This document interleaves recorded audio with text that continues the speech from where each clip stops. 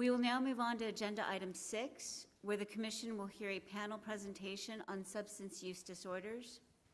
Yesterday, the Commission participated in a site visit where they accompanied street medicine teams who provided SUD treatment in the Skid Row area and Los Angeles General Hospital, where they toured the ER and had a roundtable discussion with treatment experts about the specific barriers to treatment.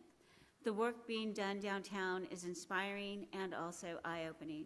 Today we want to continue this discussion about opportunities to identify gaps and to support programs across the state that will address some of the barriers to accessing care that we heard about yesterday. Commissioner Danovich, before we turn it over to the panel, I wanted to provide you with an opportunity to share your thoughts on yesterday's site visit, and also where you feel it would be important for the Commission to focus its attention. Great, thank you. I would just say really briefly that this is a long overdue initiative. As we all know, historically, substance use services were separated from mental health services, were separated from medical services, and we all deal on a daily basis with the unintended consequences of those separations as we try to piece the system back together. That separation was also built into this act when it was first written, and that's now been remedied so that this act can be used for all mental illnesses, not just mental illnesses that don't include substance use disorder. And so it's very exciting to have an initiative that focuses on that. Staff did a really terrific job of putting together an outstanding set of, what do you do? How do you give the Commission a glimpse of substance use disorder in a day? It's sort of an impossible act, but they put together a really, really compelling and intense and moving day. And part of what was so moving and intense and compelling about it was, seeing firsthand the incredible work that's done on a regular basis on the front lines of this city, dealing with the problems that exist all across the state and the nation. So really appreciative for that, and look forward to hear from our panel about each of their views of the system and opportunities. And I think that once the Commission decides to move forward with designating this initiative to substance use, we can specifically hone in on what opportunity we want to tackle, recognizing that everything we're going to hear about is really compelling, and we need to figure out what we can bite off or we can have an impact with the resources that we have and given the constraints that we deal with. So thank you, and turn it over to our panel.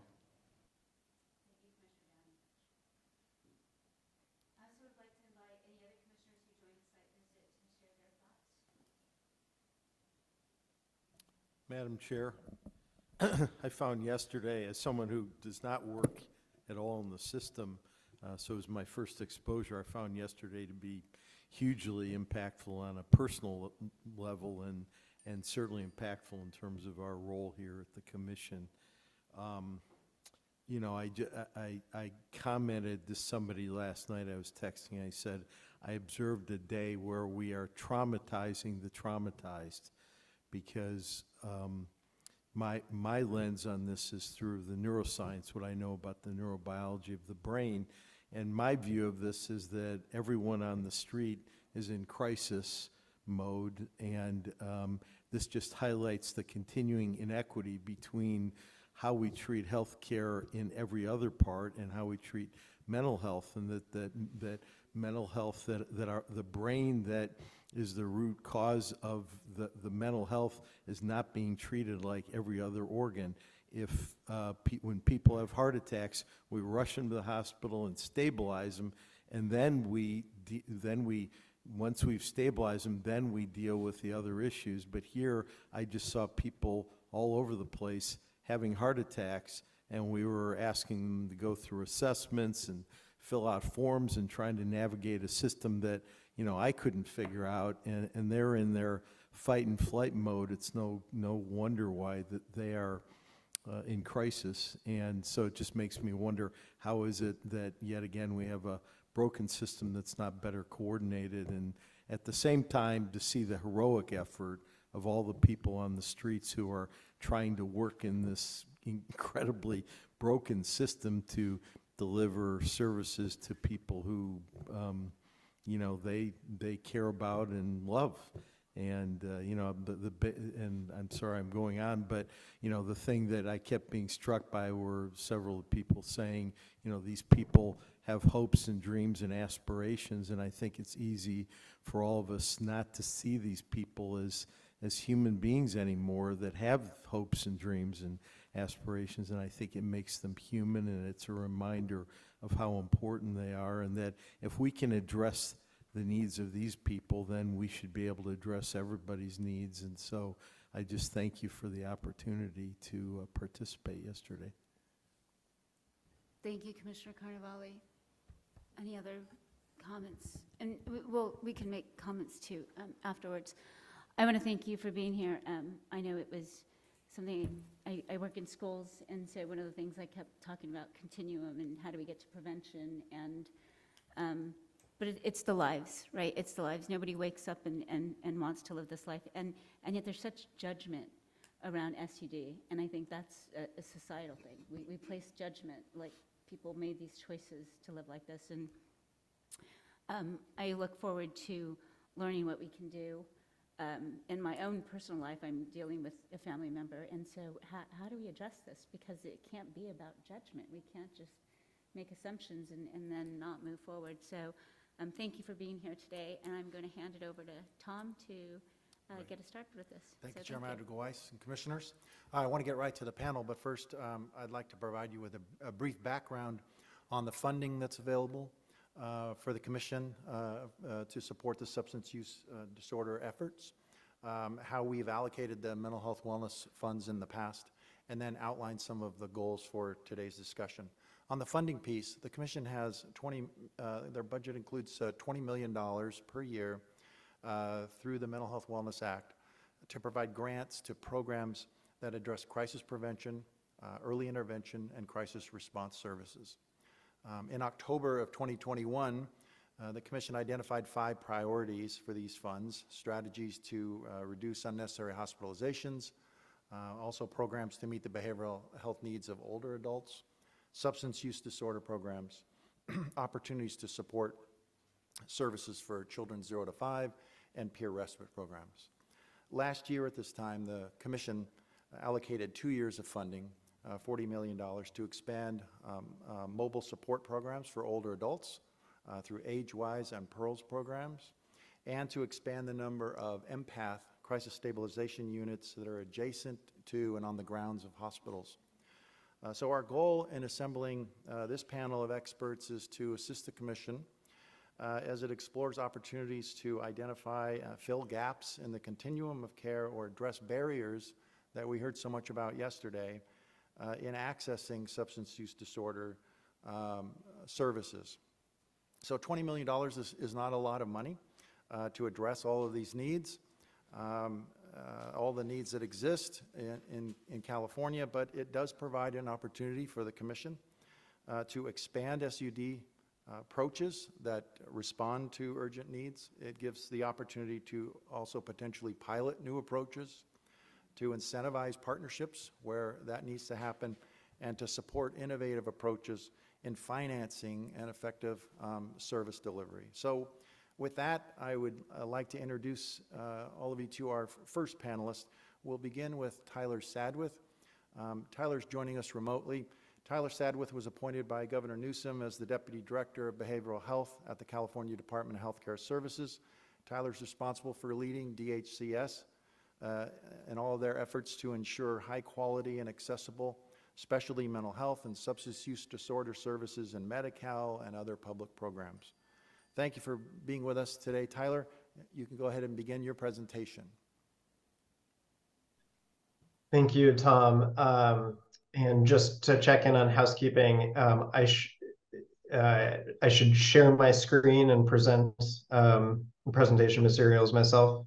If you could do that, that would be great. Otherwise, we can do that. But if you can share your screen, that would be great. Yep, I can absolutely do that. Can someone just confirm that you can see the presentation up? Yep, we can see it. Thank you. Excellent. Well, thank you and good morning, commission members and everybody. I apologize for not being able to join in person due to prior conflicts, but I am privileged and grateful to be able to meet with you all to discuss this incredible opportunity. I think someone struck it well when they said we can't discuss all SUD funding in one afternoon. So hopefully this is the start of an ongoing conversation. I know we have other panelists that will be highlighting the excellent and innovative work that they are leading across the state. So what I'd like to do is sort of just set the table and provide some foundational context. First, I'll just highlight the various funding sources for substance use disorder prevention, treatment, and recovery resources in the state. Then I'll highlight the current landscape for substance use disorder innovation grant making, because DHCS is heavily involved in this space, and I think this is relevant for the Commission's discussion. Then I'll just share a couple starting point thoughts about some opportunities that the Commission might consider, and then happy to answer any questions or participate in a discussion. So I'm going to breeze through this. I'm going to go a little bit rapid fire because I recognize I have only about 10 minutes. So just as context, DHCS, the Department of Healthcare Services, is the California State Medicaid agency. We also are the federally designated state, single state agency for substance abuse and the state mental health authority. We cover approximately 1 in 3 Californians. And the annual Medicaid spend from 3 years ago was about $600 million, and the grant funding was nearly $1 billion.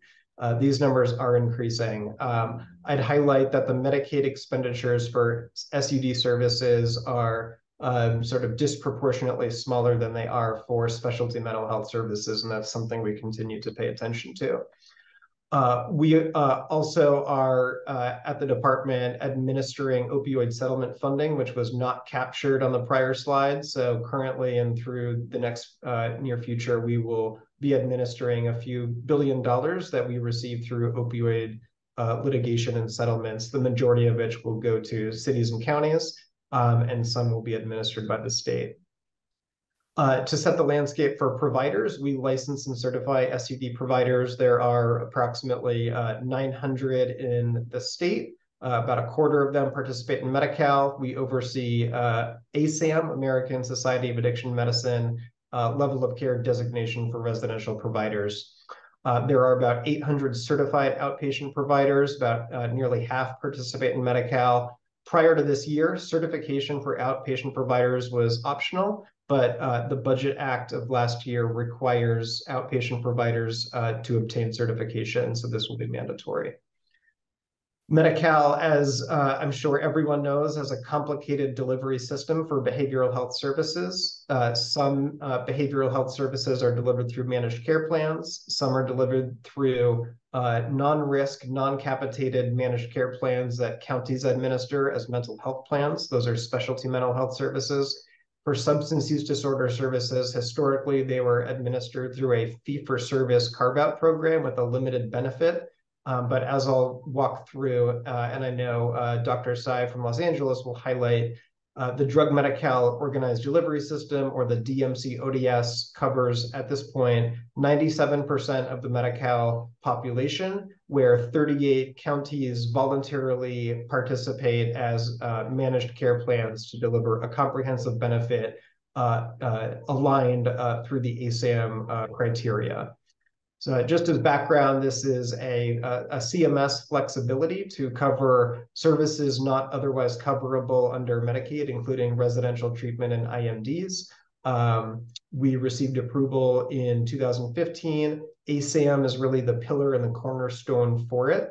And right now, California was the first state to receive this type of approval, and 33 other states have followed our lead.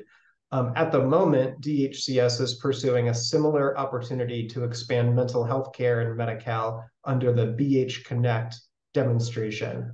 We plan to submit that to CMS later this year, and we just concluded our public comment period. This provides a snapshot, sort of a comparison of what used to be covered under drug Medi-Cal. It's a limited benefit, and what is covered now in the comprehensive benefit package available for counties that participate in the drug Medi-Cal organized delivery system. So as you can see, 97% of patients have access to services they don't otherwise have access to, including recovery services, care coordination, residential treatment in IMDs, contingency management, and others. Some initial findings include some positive outcomes, including high patient satisfaction rates, a 30% reduction in re-overdose rates, and increases in 30-day retention in treatment. We also know that the patients are ending up accessing levels of care that track and that align with their initial screenings and their initial assessments. So more information is available in our independent evaluation. One interesting innovative benefit I want to highlight in the DMC ODS is we were the first state in the nation to receive approval to cover contingency management in the Medicaid program. We have 24 counties covering 88% of Medi-Cal opting in to implement contingency management, which is the intervention with the strongest base of evidence for improving outcomes for individuals with stimulant use disorder. This is not only incredibly important because stimulant use disorder is something California has historically and continues to grapple with meth use, but also because overdose deaths continue to primarily involve combined use of stimulant use disorder and fentanyl. So this is a key intervention in our overdose response strategy.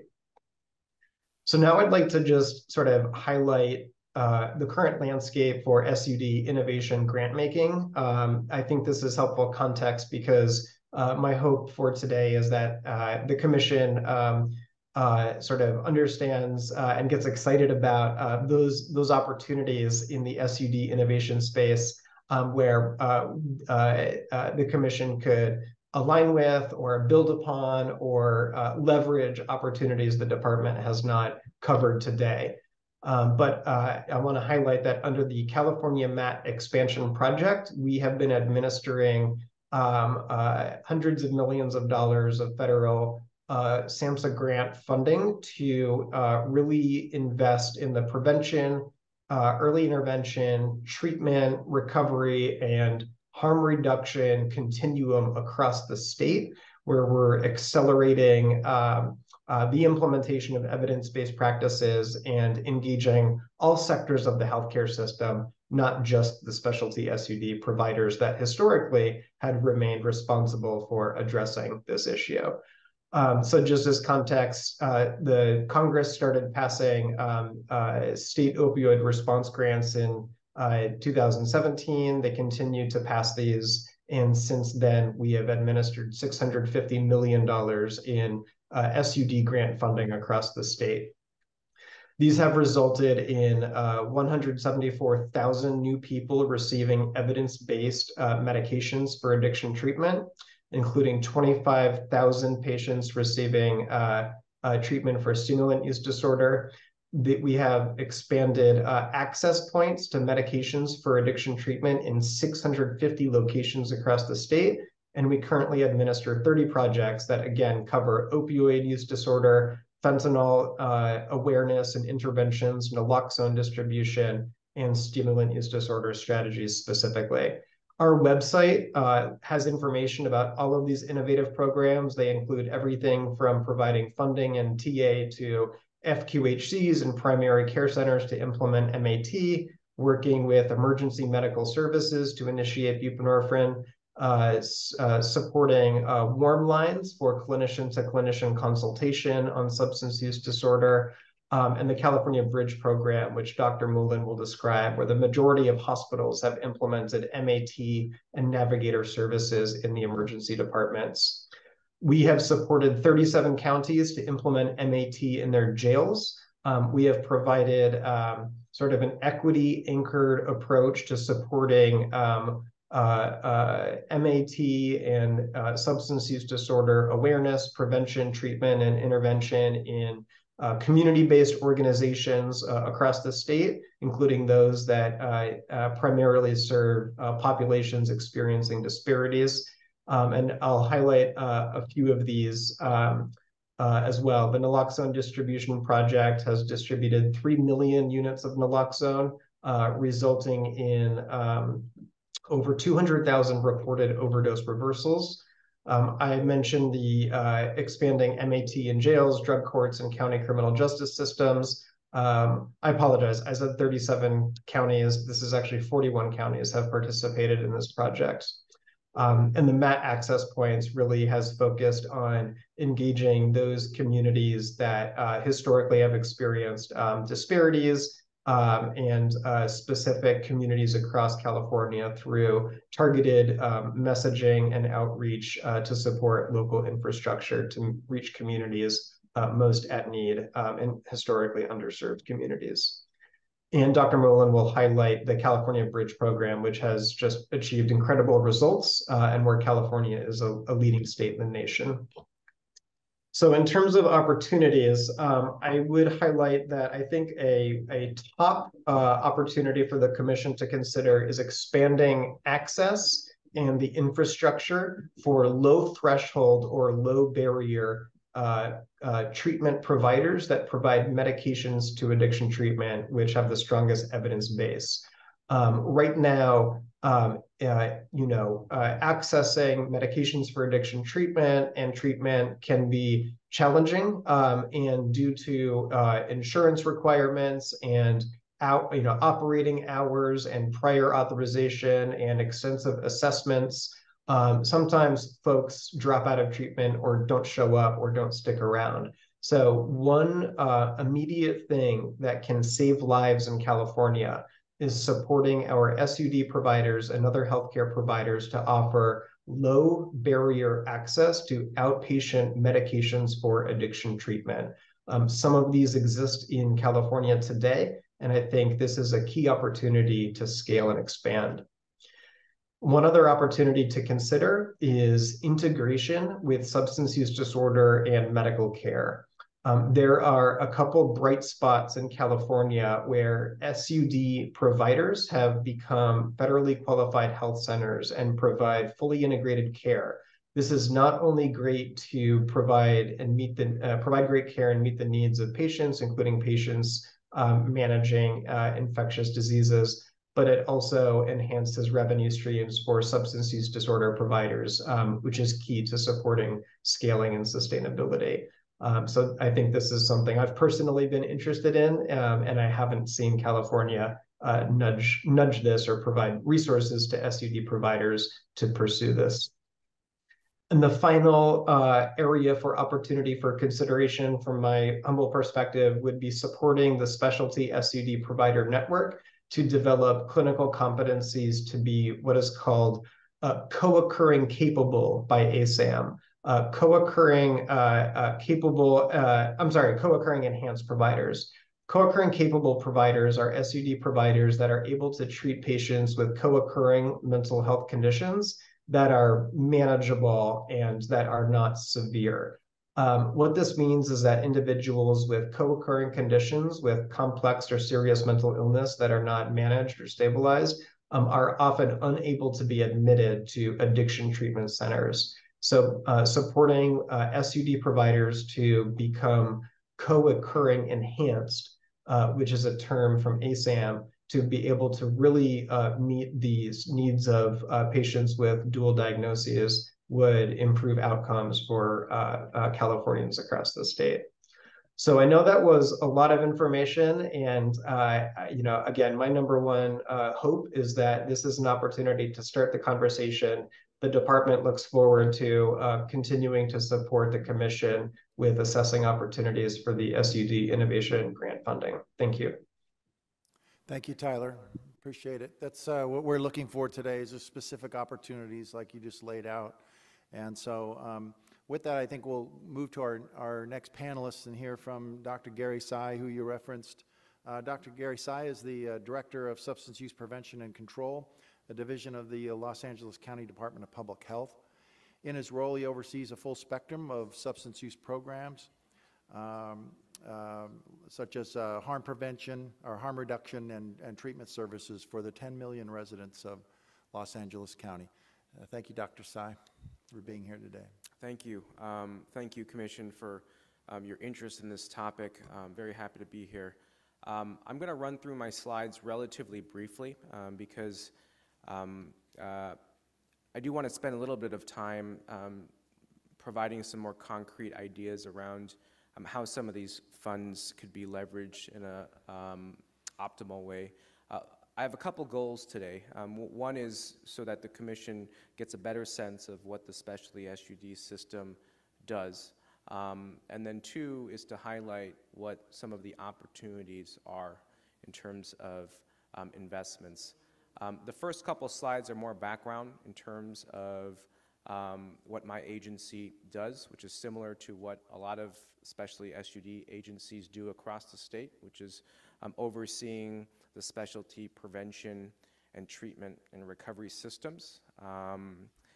We also offer a fairly expansive network of harm reduction agencies here. There's some variability across counties around harm reduction, but that's essentially the scope of our responsibilities. One way to think of the specialty SUD system is similar to the specialty mental health, except it's focused on SUD issues. As Dr. Danovich had highlighted, the Medi-Cal carve-outs, are carved out according to physical health, especially mental health, specialty substance use, also known as drug Medi-Cal, and so drug Medi-Cal is essentially what specialty SUD systems oversee.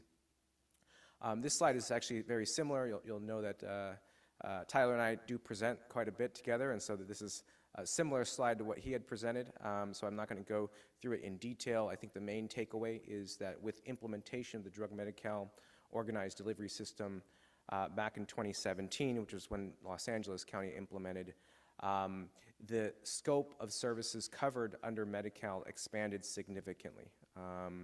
Previously, and this was just 2016, right, which isn't that long ago, only perinatal women could receive Medi-Cal reimbursable residential substance use treatment. If you were a man who needed residential substance use treatment, Medi-Cal would not cover it. And so I highlight that because 2016 is not that, it's only 7 years ago or so. And so I think that gives us a good sense of where the drug Medi-Cal systems are starting from and the work that we have ahead of us. One of the key changes with the drug Medi-Cal organized delivery system waiver was also how we were financed, because similar to the waiver that specialty mental health systems implemented back in 1995, the ability to leverage Medi-Cal as the primary payer of services allowed us to identify and use other funding that we were using to pay for SUD services in other more expansive ways. And so the key change one of the key changes with the drug Medi-Cal waiver was drug Medi-Cal becoming the primary payer, all of our other secondary sources then being able to be leveraged for other things, other priorities. This slide highlights the various levels of care. So when we talk about a continuum of services, earlier I had mentioned that we're responsible for the prevention system. We work with networks of schools. We work with Department of Parks and Recreation. We work with libraries, in particular around positive youth development programs, peer leadership programs to really invest upstream in our youth. This slide highlights our treatment system. And so when we talk about the continuum through the treatment lens, we're talking about different levels of care, whether they're recovery services, outpatient services, intensive outpatient, different intensities of residential services, different intensities of withdrawal management, otherwise known as detox, or opioid treatment programs, which are otherwise known as methadone clinics. We also offer things outside of the Medi-Cal benefit, such as recovery bridge housing, which is recovery-oriented housing for individuals who need a safe, recovery-oriented living environment, oftentimes because they are experiencing homelessness. Some of the numbers highlighted here highlight the outcomes of the drug Medi-Cal waiver and what we've been able to do, largely because we've been able to leverage Medi-Cal, saving 50 to 90% on the dollar, and reinvest those other monies elsewhere. So our prevention budget has increased by 260%. Our treatment budget has increased by 275%. We've increased residential beds by a significant amount. Sorry, I don't have my glasses with me. And recovery bridge housing, which was really a benefit that previously was wholly covered by the county, which is still covered by the county, but we expanded beds significantly there as well. And our harm reduction budget expanded by 500%. So this just highlights the expansion that's occurred since implementation of the waiver, and there's a lot more room for us, a lot more work for us to do to grow the SUD system so that we can actually achieve the integrated behavioral health system that we've talked about across the state for many years now. So to highlight some of the opportunities, one of them is CalAIM. I'm not going to get into details about CalAIM just because, although I'm happy to talk about it later, you know, I think that there's been a lot of time spent on CalAIM, but just to highlight, there are a lot of different arms or pillars of CalAIM. One of them is payment reform, which I do think is a very significant opportunity for us to be smart, strategic with the way that we're financing our behavioral health system as opposed to approaching financing from a more transactional perspective.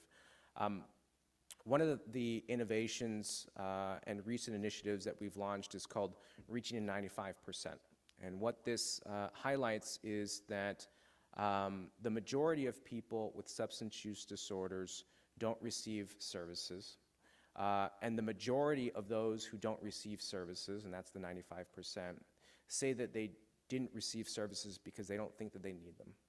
And so while we have supply issues on the substance use treatment side in terms of needing to grow capacity, right, and we've had some opportunities because of state investments, for example, through the Behavioral Health Continuum Infrastructure Program, you know, behavioral health bridge housing, which is coming.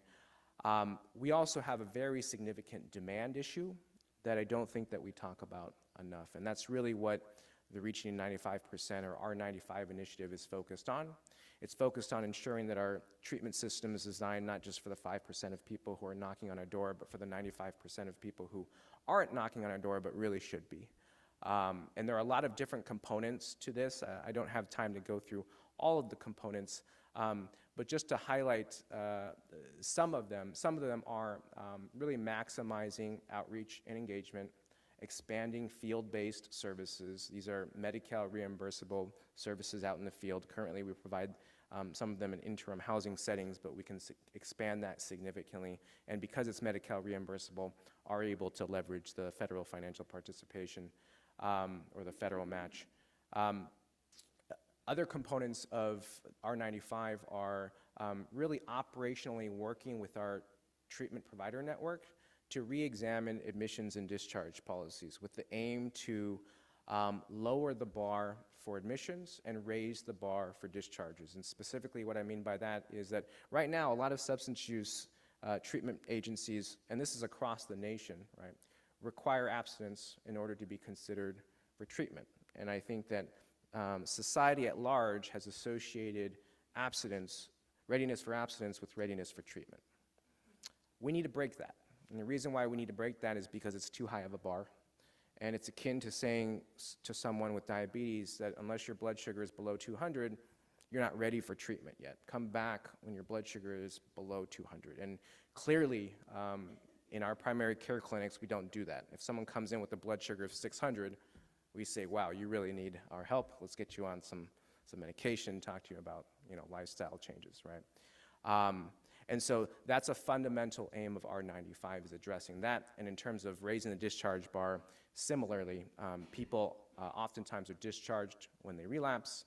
Now, there are some times when that may be appropriate, but there are other times where I think we're too ready to discharge individuals for exhibiting a symptom of their condition. And so that's another element of better reaching the 95%. So it's about creating the environment and also other focuses, for example, on things as simple as lighting, right? Sterile white lighting is less welcoming in general than soft white lighting, paying attention to furniture, paying attention to kind of the environment that we create for those who have been in environments that have been inviting. The whole goal of every interaction we have with clients with SUD should be about how we better engage those individuals, right? And so that's the aim of R95.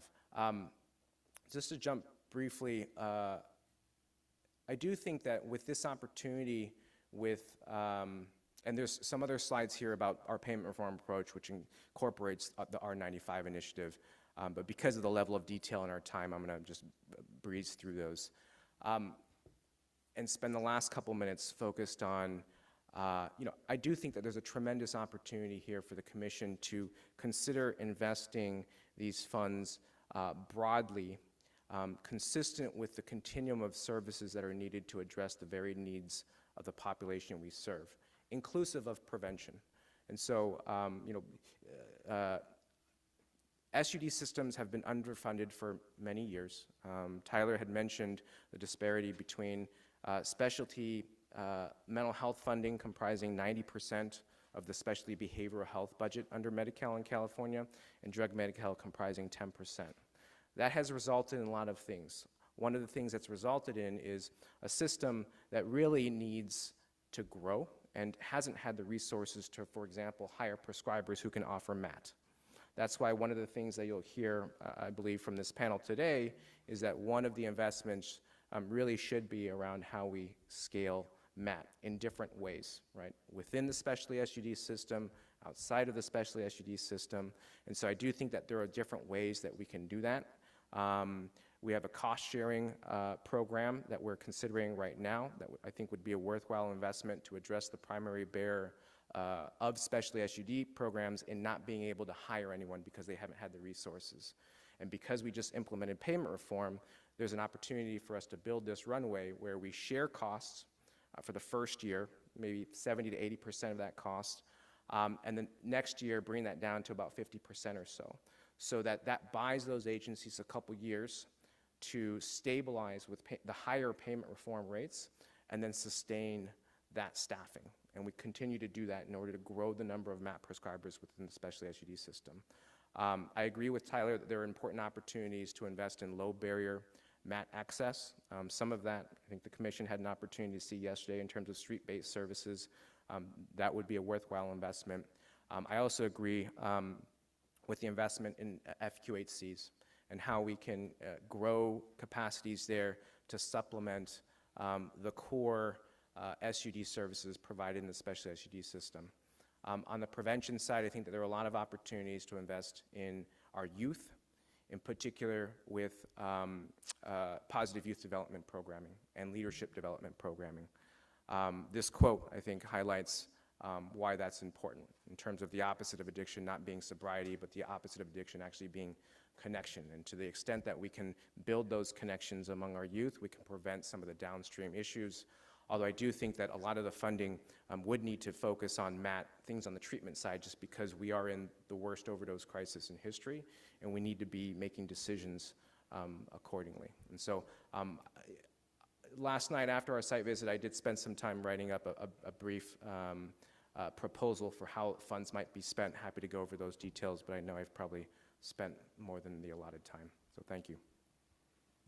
Great, thank you, Dr. Tsai. We will have time for discussion after all the presentations. But now I'd like to introduce Dr. Rebecca Trotzky-Sirr. First of all, thank you so much for organizing our site visit yesterday. As Commissioner Danovich said, it was compelling and very helpful to see that. Dr. Trotzky-Sirr is a physician in family medicine with a subspecialty in addiction medicine. Currently she's Director of Addiction and Community Medicine at the Medical Director of Jail Ward Services at Los Angeles General Medical Center, which we visited yesterday, and the Los Angeles County Department of Health Services. Thank you for being here. You can begin. Thank you.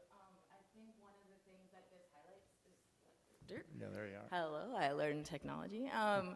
So happy to be on this panel. You have a wide range of experts, and many things are true at the same time. Both we need to increase funding and support and training for the specialty addiction medicine services, as well as all these other things. So yesterday we saw a bunch of system failures, and at the same time the system is working really well. So there's two things that are true at the same time.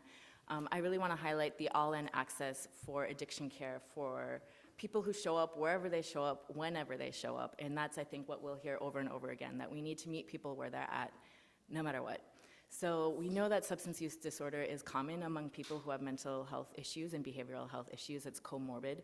And in specific, more and more we're seeing the role of stimulants co-occurring with psychosis and schizophrenia, which we saw a lot yesterday in the streets. So that really significant, severe behavioral health issue we need to address on both fronts. And right now there's challenges and difficulty when we have a fragmented care delivery system that tends to focus just on one element.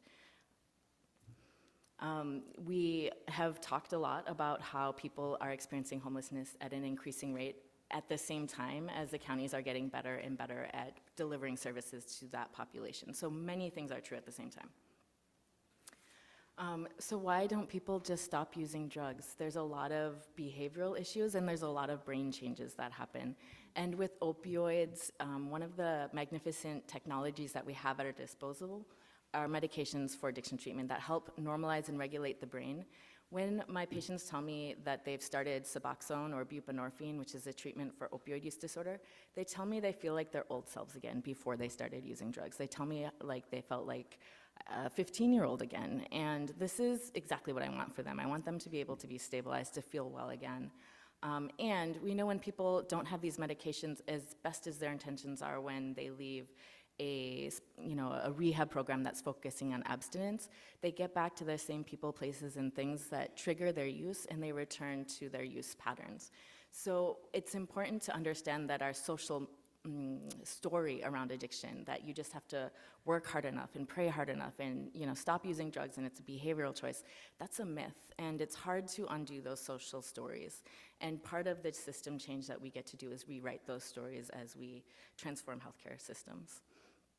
There's really three things that I do as a physician, and sometimes when you talk about this, you're like, this is really oversimplifying it, yet it's important to understand. Any disease, including addiction, you have three pillars that help promote health, and this also includes for general wellness. You have medications, you have counseling, individualized counseling with a trained expert, and you have support, and those supports can be housing supports. They can be a lot of different kinds of supports. When we're in the hospital system that you saw yesterday, a lot of the times we're focused on medications, that's what we have available. And for opioid use disorder, this is one of the most extremely effective treatments. So medications alone will help people make those behavioral changes in their lives for opioid use disorder. That is not the same for other kinds of substance use disorder, like some of our stimulants. We're still working on those medications. We have some, they're not as effective as buprenorphine and naloxone. So it's important to recognize that depending on the substance use disorder you have, those sides of those triangles are bigger or smaller. Opioid use disorder, medications, and that's why we were really focused on how do you get medications in mouth, and that last mile connection, and how do we start them from any and every point. So I always want to just remind people what buprenorphine is. If you have not heard about it, I could talk about it all day.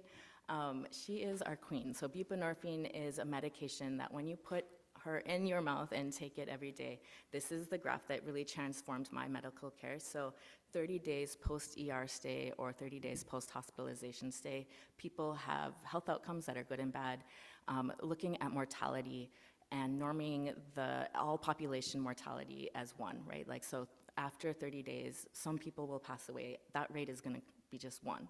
When you have opioid use disorder, that rate is 6. So you're dying 6 times higher just because you have opioid use disorder. And that's with our standard system of care. So you got a photocopy of a 1-800 number, please stop using drugs. You got the referral to your primary care doctor that maybe did or did not have time to see you. You got connected to Tsai's wonderful treatment programs, but maybe you went, maybe you didn't go. If you don't get medications for opioid use disorder, you will have a 6 times higher rate of death within 30 days, leaving the ER, leaving the hospital. When you put medications in mouth, that decreases 3 to 4-fold. So that's that blue line underneath there. And those medications, there's really only 3 medications. You've heard methadone, which is a full-on opioid that kind of helps regulate people's cravings for opioid. Buprenorphine's this queen in the middle that's both on and off that opioid receptor, helps stabilize that opioid part of the brain. And then you have naltrexone, which is basically like a long-acting Narcan that's completely blocking the opioid part of the brain. Those are the only 3 medications we have for opioid use disorder. They are all equally effective. Buprenorphine has a number of regulatory mechanisms that make it more elegant and able for physicians like myself to prescribe it and people to pick it up in pharmacies. Methadone is one of the most highly regulated, federally drugs available, and it requires people to go to a special center, a methadone clinic, and show up every day to get medications. There's a lot of jumps and hurdles for people to access methadone. It's an amazing medication, and we put a lot of barriers in place that will be hard to undo. That's why I focus on buprenorphine. Once you understand kind of the importance of medications for reducing death and reducing lethality and improving wellness for people who have opioid use disorder, which, as Dr. Tsai was saying, is one of the most increasing causes of deaths in our community, you understand how important that medication is. First line, first thing, we need it at the door. We need it in the ERs, we need it in the hospitals. We need every single clinician to feel comfortable and confident providing that to their patient. Maybe we're recognizing that patient needs care at time of OB care, maybe it's a pediatrician, maybe it's during cancer treatment, maybe it's during surgery. All of these things, it's important for those providers to be able to be fluent in providing care, and if they're not,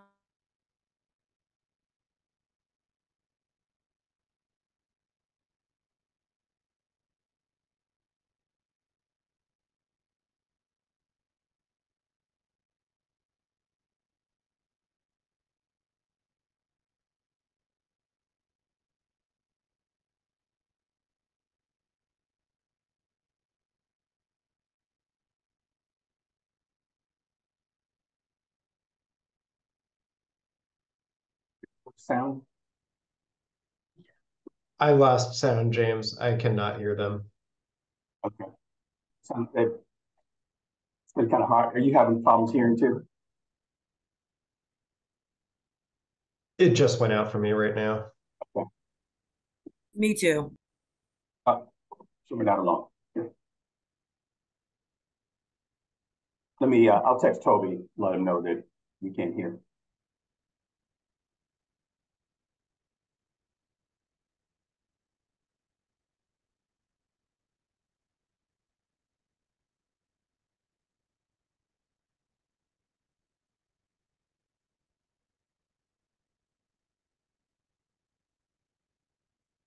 I just sent him a text.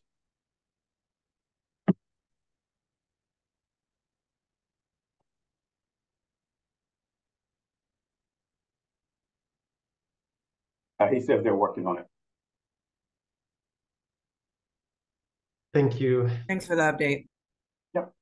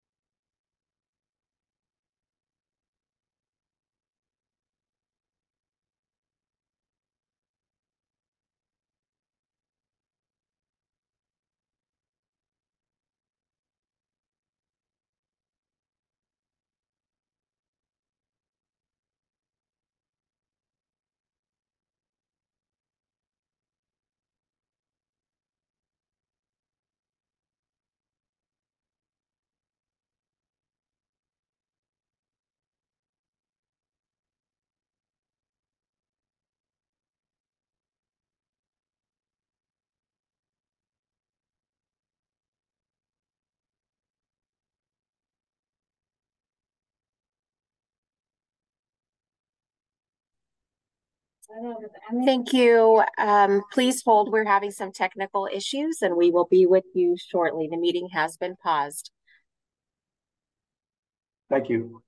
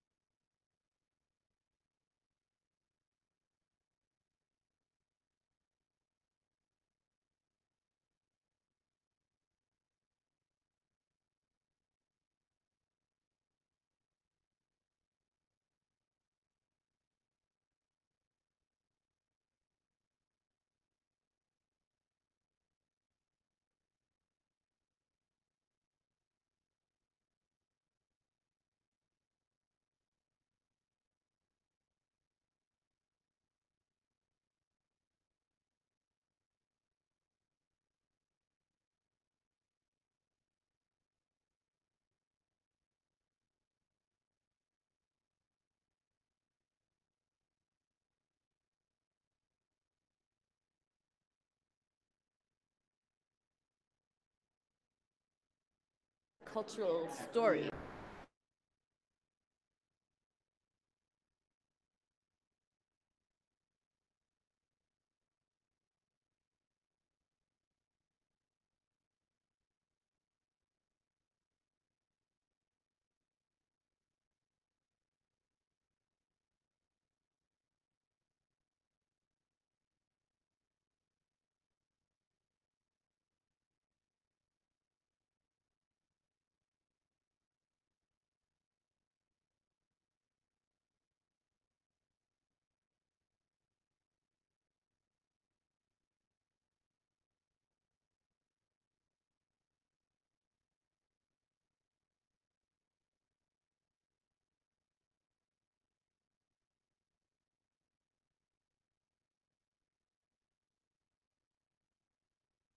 About that, I think we are up and ready to go, so we'll get going again here. Brilliant. Thank you, everybody. So thank you so much. As my brilliant prior comments, so amazing. So I have here, this has become our screensavers at the Department of Health Services, which highlights our medication for addiction treatment consult line. This is a 24/7 available line to all of our clinicians. And you heard yesterday from our pharmacist who said prior to the existence of this line, he was delivering in Skid Row 1 or 2 prescriptions a month for buprenorphine. And you can say, well, was that because we didn't have an addiction problem in Skid Row? Was that because we were so amazingly blessed that there wasn't that problem? Or was it because we did not have access to treatment? And the latter is significantly true. Once we delivered this low barrier, anybody can come all in access point, his prescriptions for buprenorphine are now 10 a day. So we just, you know, like I said, we wiped out downtown LA from the available treatment centers our first day of operation because we lowered that threshold and we made it widely available for clinicians and for the community. And this is the kind of treatment that I think is easily scalable. You know, everything that Dr. Tsai said is also important. We need these foundational supports for our community. And the wonderful thing about your commission is that you have an opportunity to fund these edges and these innovation points that are super high yield. If this kind of model was available in every county, it would allow that expansion as quickly as we were able to expand in Los Angeles. One of the important things was it was an all-in thing. So it didn't need to have you be a signed up member of Medi-Cal. It did not need you to be a signed up member of my healthcare system. It was an all-in point. In addition to accessing treatment, you also saw yesterday the importance of having messaging around, so you still are continuing to use drugs and I still care for you, and these are the ways to do things more safely. So there are a set of universal precautions for the safer use of drugs. And this is something that's really hard for providers to understand. It's really hard for certain community members to understand. It is not hard for drug users to understand that there's a safer way to use drugs, and can you please help me get there? Building the bridge between those communities is significant. So the message is, you know, start low, go slow, use with a friend, have naloxone at your side, test your drugs for fentanyl. These are all important messages that we all can be providing. So whenever I see a patient who uses drugs, you know, this concept of are you ready for treatment no longer exists. This is the universal message I'm giving everybody. Like everybody, when we were in COVID, we were all wearing masks. We were all doing universal precautions to stay safe. When people use drugs, we're doing universal precautions to stay safe. These are some of the messages I want to give to my community.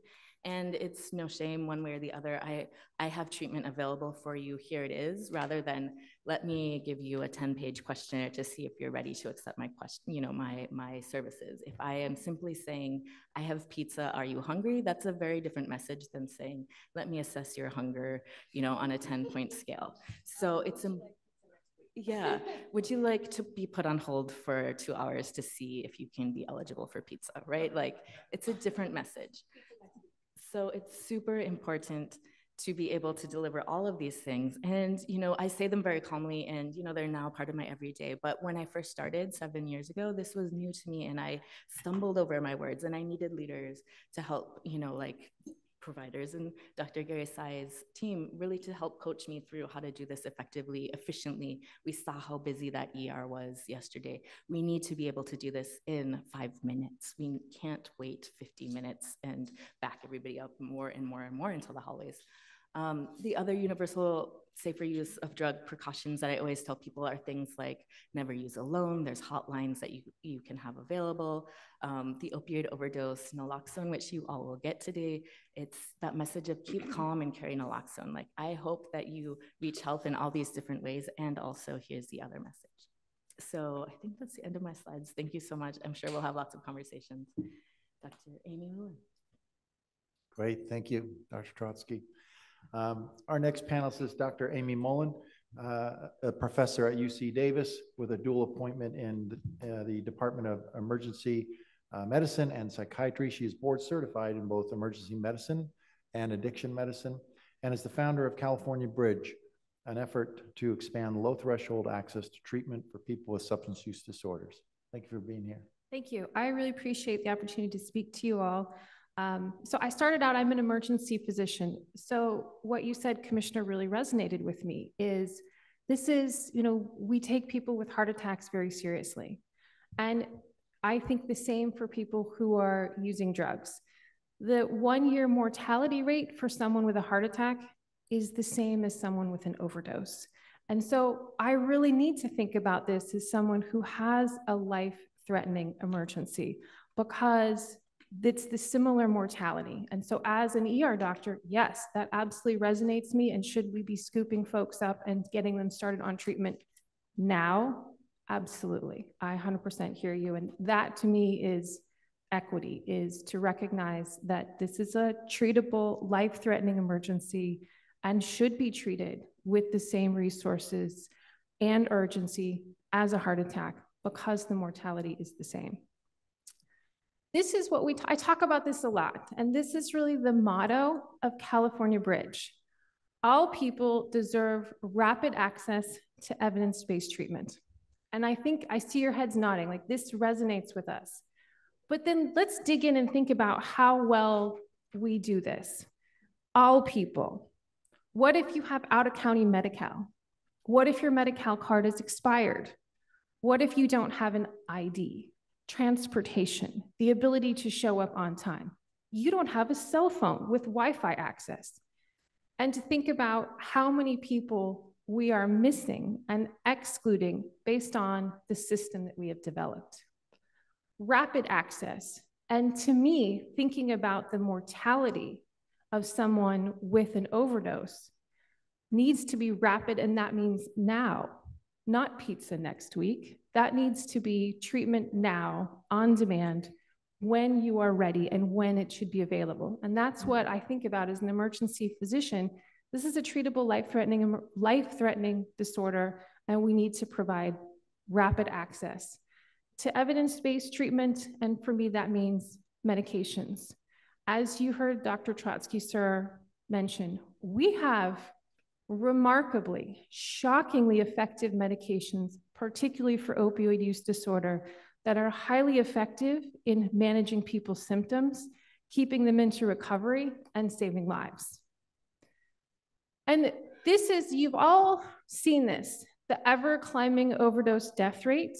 And I think to some extent, we've gotten numb to this, that overdose deaths continue to climb.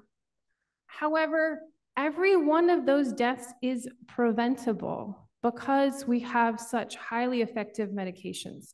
And so really, when you look at the overdose death rate, to me, that is just emblematic of our failure to design a system that works for people. And so all of those deaths are on us because we have not created a system that meets people where they are. This is the statistic you heard. 10.3% of people age 12 and older who need treatment for substance use disorder received any treatment in the past year. This is from the National Survey on Drug Use and Health. That means around 90% of people are not receiving treatment. That means we need 9 times the number of treatment options out there. So we cannot get there by tweaking at the edges. We need to radically expand treatment opportunities. Even less than those people who receive treatment actually receive life-threatening medications.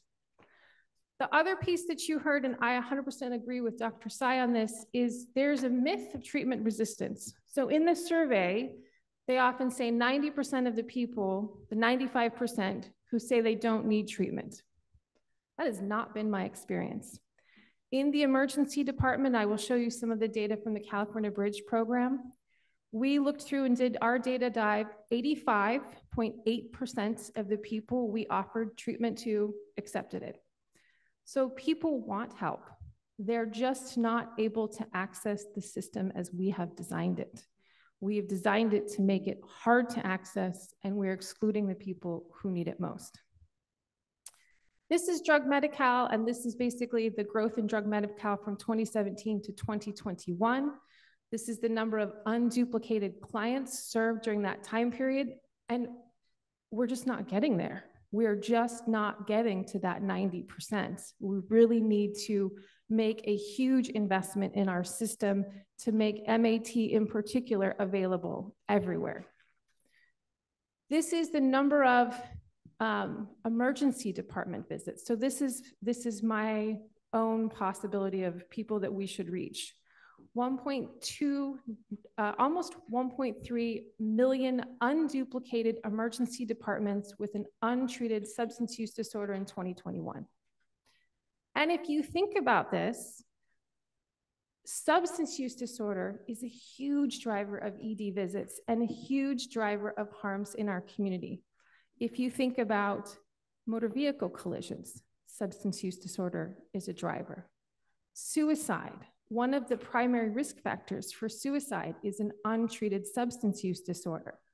Firearm violence, interpersonal violence, heart failure, liver failure, all of these are driven by unmet needs for substance use treatment disorders. And so thinking about what is really the driver of a lot of illness and trauma in our society, it is our inability to meet the needs of our patient population in terms of substance use disorder treatment.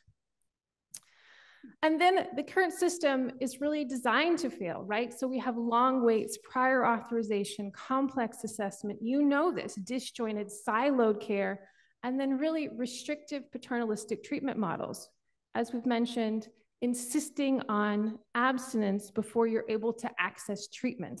This is like saying to the diabetic, I need you to sign a contract saying you'll never eat another donut again before I give you insulin. Who's gonna do that, right? And so thinking about like, how can we design a system that works for people, that meets them where they are and recognizes substance use disorder as the chronic illness that it is. This is an evaluation that UCLA did of the SOR projects, the state opioid response funding. And you can't see it because the writing is so well, but you'll see that bar on the left are the number of people who were engaged in MAT through our emergency departments. And the next one is the number of people who are engaged in treatment through the hub and spoke system. And so you can see, even in our emergency departments, this is just by going up and asking people if they want help. We're able to engage almost 3 times as many people as the hub and spoke system.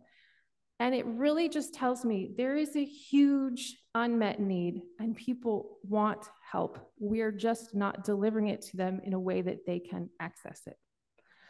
This is our California Bridge program, 236,000 people seen for substance use disorders, 176,000 people identified with opioid use disorder, and almost 80,000 prescriptions written for buprenorphine in the emergency department. We've distributed over 150,000 naloxone kits. And I'm gonna have you talk to Tommie Trevino next, but he is our amazing substance use navigator that has made this all happen in terms of bringing people into the system. And the other thing I wanted to actually say about our California Bridge program is this was not supposed to work, right? People in the emergency department, providers are too busy. Providers are not educated. They don't know how to give out buprenorphine or provide addiction treatment. These are emergency physicians. They don't have time. They didn't have extra training, And this was when the X waiver was still in place and during the COVID pandemic. This was not supposed to work because you've been told that providers don't have time to do this. They don't want to do this. But over a couple years, we managed to get 270 emergency departments and countless emergency physicians to prescribe buprenorphine.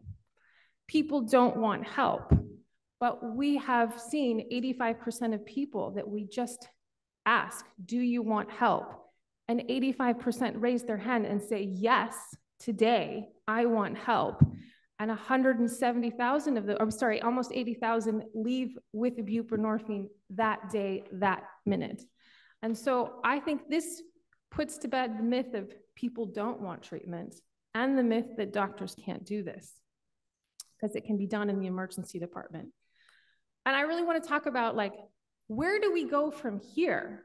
How can we reimagine care for the people who need it and deliver care where they are? Because we've shown that can be effective when we deliver it where they are in the emergency department. And thinking about, this is our California Bridge vision of the system of care, which really thinks about where patients are and how we can bring this system to work for the patient, and to reach them where they are, be it the hospital, be it our criminal justice system, where they are in the community, but to provide that low barrier, low threshold, walk-in access point where it does not matter what county you're from if you have your Medi-Cal card or your ID. And to make a system that works for people with substance use navigators that can help fill in those gaps. And so what we would propose would be a network of low threshold clinics across California that would help bring people in the system, stabilize them, and so that they can go on to addiction care, but that we can meet that high volume need across the state, create an actual hub, which is where people can come in, access low threshold treatments, and then as they're stabilized, go back to primary care, the drug Medi-Cal system if that's where they want to go, but receive on-demand, low-threshold access to treatment when they want it and make the system that works for people. I wanted to leave you with the story because I heard the talk about prevention. And for me, prevention is early intervention. And I think about this kind of like the early psychosis clinics. Back in 2020, we had a patient, Javier, he was 14, which is the same age as my daughter was that year. He came into the emergency department after overdosing 4 times. And each time we put him on a hold, said it must be a suicide attempt, 5150, eventually it was released and he went back home, overdosed, came back. And I sat there April 2020 with his mother, and remember, I'm the addiction doctor, and she turned to me and she said, isn't there something we can give him to make him stop overdosing? And I still remember that moment of like, oh, I missed this. He had been ordering fentanyl, the blue M30 Percocets online through Instagram, having them delivered to the house, overdosing, and his mother would reverse him on Narcan, bring him in the emergency department. We started him on buprenorphine in that ED visit and then connected him to outpatient care. It didn't go well. He went to our outpatient clinic, was eventually signed up through the county and assigned to the drug Medi-Cal clinic, which is a methadone clinic. His mother called me a couple months later and said, there's no worse place for a 15, 14-year-old kid to receive care than a methadone clinic. She says, this is just not gonna work for us. I hear you. So I did telehealth visits with him for a couple months. We got his Medi-Cal switched. We finally found a family practice provider who would provide him buprenorphine. I did not hear from them for a couple years. And then I heard from her, she called me 3 years later, just a couple months ago. He was missing his appointments because he'd made the high school basketball team and he couldn't go after school. And so I started doing more telehealth visits with him to make sure that he could continue on his buprenorphine. But it just kind of shows that, to me, is prevention, because I think about the different direction that your life takes if you finish high school on the basketball team versus if we don't catch you until you're 26, if you make it that far.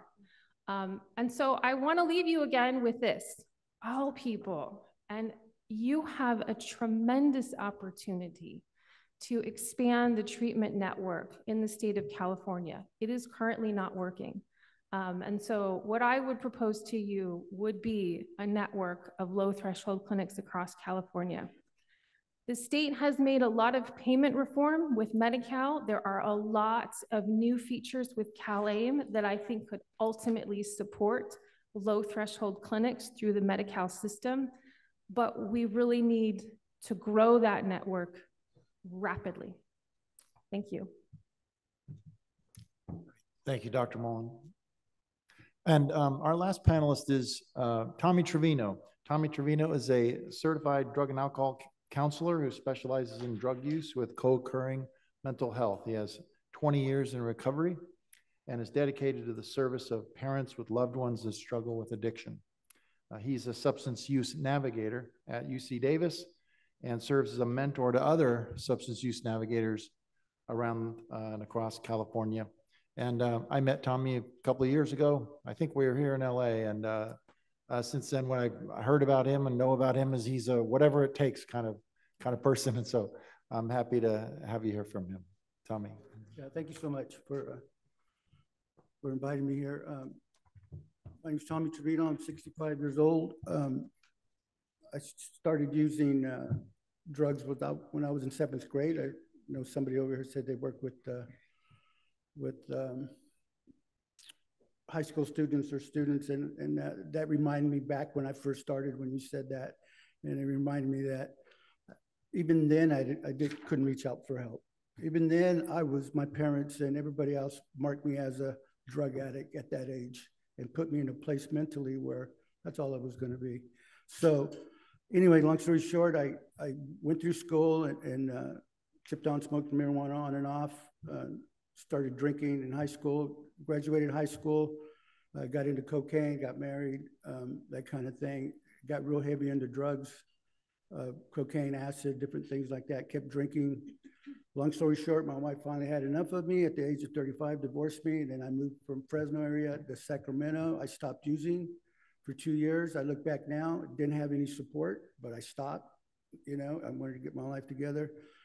I stayed sober 2 years. In those 2 years, I was sharing with Tom, I worked so hard, drove truck, got a Teamster job, invested all my money into real estate, and I had 10 rentals. And somebody introduced me into meth, smoking meth. 2 years later, I found myself walking in the snow in Medford, Oregon.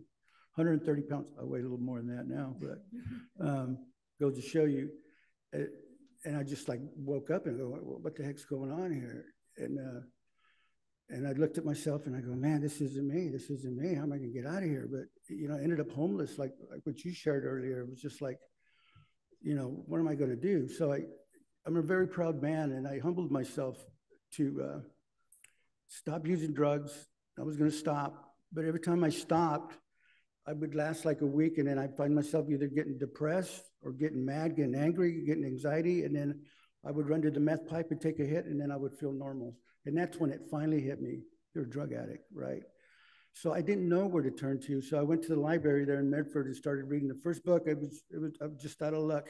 I started reading what I had to get through to get better. And it talked about emotions, that I was going to go through the depression, anxiety, and anger for a year. I'm not a doctor or anything, but that stood out to me. And I go, man, it makes sense. Every time I try to get straight, I get angry or mad and I use it and I feel normal. It made sense to me. But now it's self-medicating, right?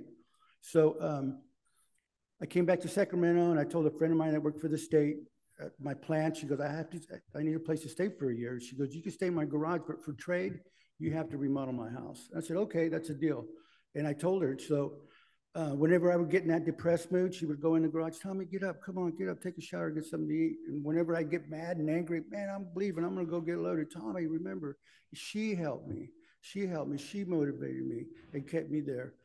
10 months went by, and I remember waking up one morning and it was like someone turned the light on. It was like, I looked around and I felt this big shame come over me. And it was like looking over and looking back and going, what the heck was that? That breaking point when I read, I finally got there and it was like, what am I going to do now? So I joined a church and I worked in a thrift store for $8 an hour. It was, I remember getting my first check, $400, man. I was just so happy to get that check. And they had a job coach there and they talked to me and they wanted to know my life story. And I told them, they go, hey, you know, we support people and go into schools. So they helped me become a drug counselor. They asked me if I wanted to do that.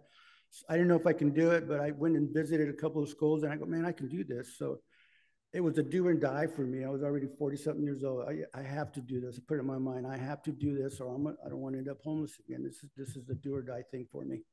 And I put everything I had in it. I went to school. They paid for my internship. I worked at a community clinic in West Sacramento called CommuniCare. And I worked there for a year, got my 2,030 hours, took the state test, passed it by 1 point. I was so happy. I was just like, man, you know, so I got a job at a DUI program, started working with people with DUIs. And then people with mental health started coming in. And I remember getting $17 an hour by then. And then I go, what am I doing here? What am I doing here? I can't help these people with mental health, right? So it's all a waste. What am I doing here? You know, I knew about drug addiction. So I took a job for WellSpace Health at $13 an hour, working with people with mental health. I didn't have time to go to college and learn all this stuff. I had to do this now. Like Tom says, I had to do this now.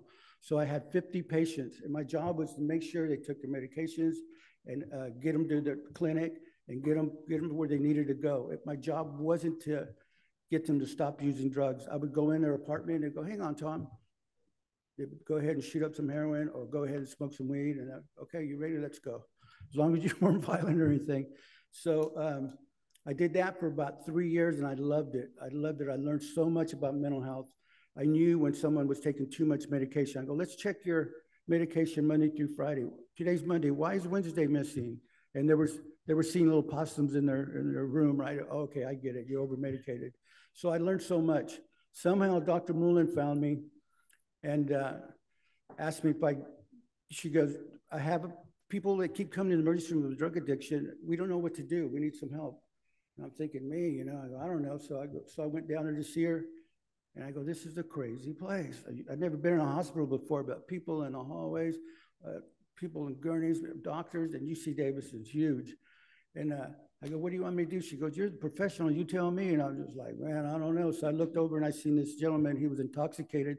So I grabbed a small chair and I go, can I sit down next to you? Yeah, we're sitting and we're watching everything. Oh man, this place is off the hook, right? So anyway, I ended up talking to him for about 2 hours. We're like, he was a grandfather, he was divorced, and he had a good job and he had a retirement check, but he was an alcoholic.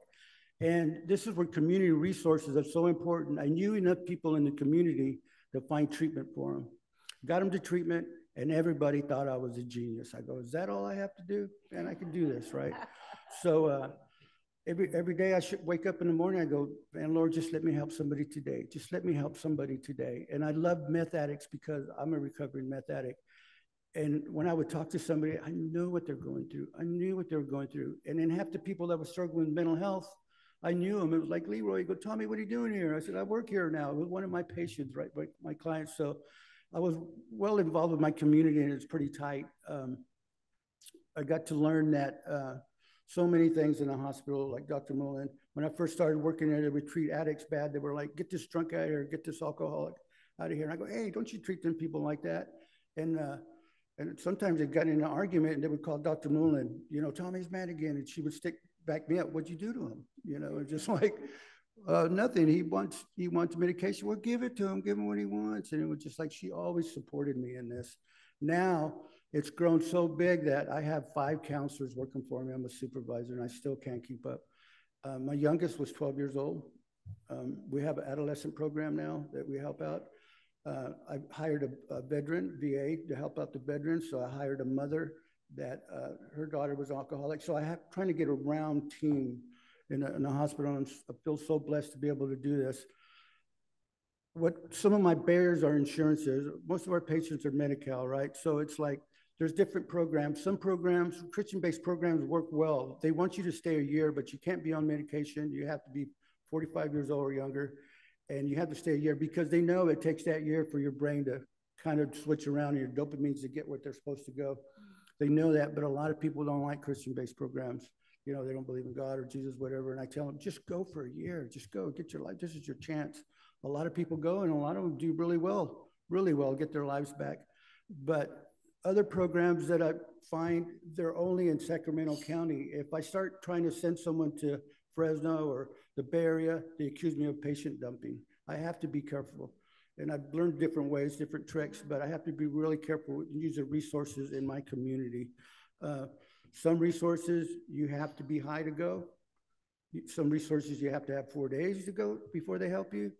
Other programs, you need an ID. It's like, who's going to have an ID? And I think about when I was homeless and stuff, and when I humbled myself to get some clothes to go get that job, and I asked for a cement job, I remember looking back, it was like, this is my chance. I humbled myself to get these clothes, and I thought I had the job. The guy interviewed me, and at the very end, he goes, no, he goes, I can't do it. And man, I go, why? He goes, can I give you some advice? Next time you go on an interview, can you get some better clothes on?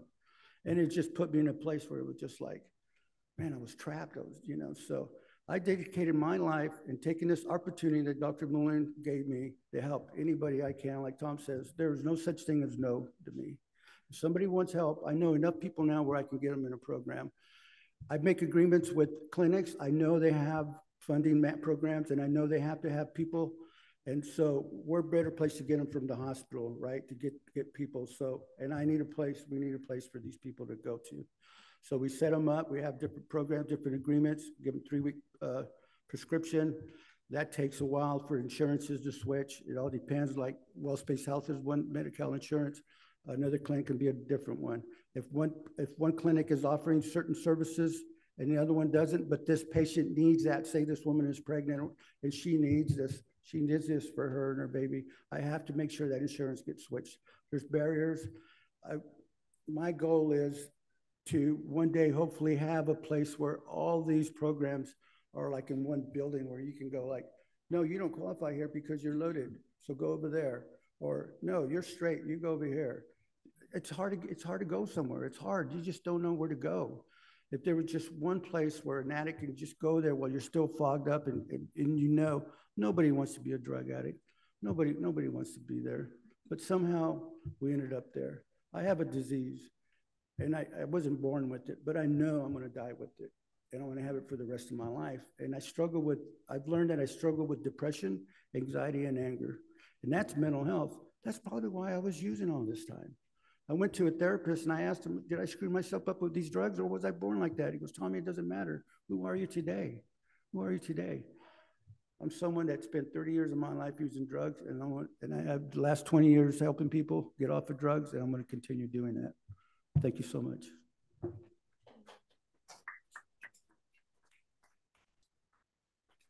Thank you, Tommie. Chair, I'll pass it back to you, and I think we have time for some questions and discussion now before we break for lunch. Yes, thank you. Well, first, I want to thank all the panelists for sharing your knowledge, expertise, and just the wealth of information. So I want to just bring it back to fellow commissioners for questions, comments. Please, Commissioner Bunch. I want to thank everyone. I learned so much today, and I'm actually embarrassed that I didn't know a lot of it, given that I'm in this field.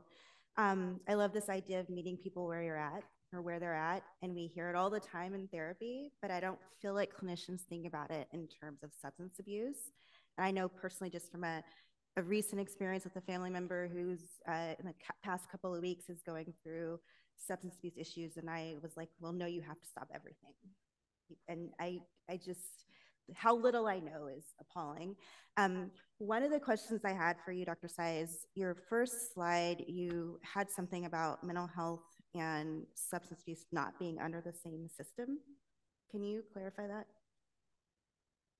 Yeah, I was just talking about the Medi-Cal system.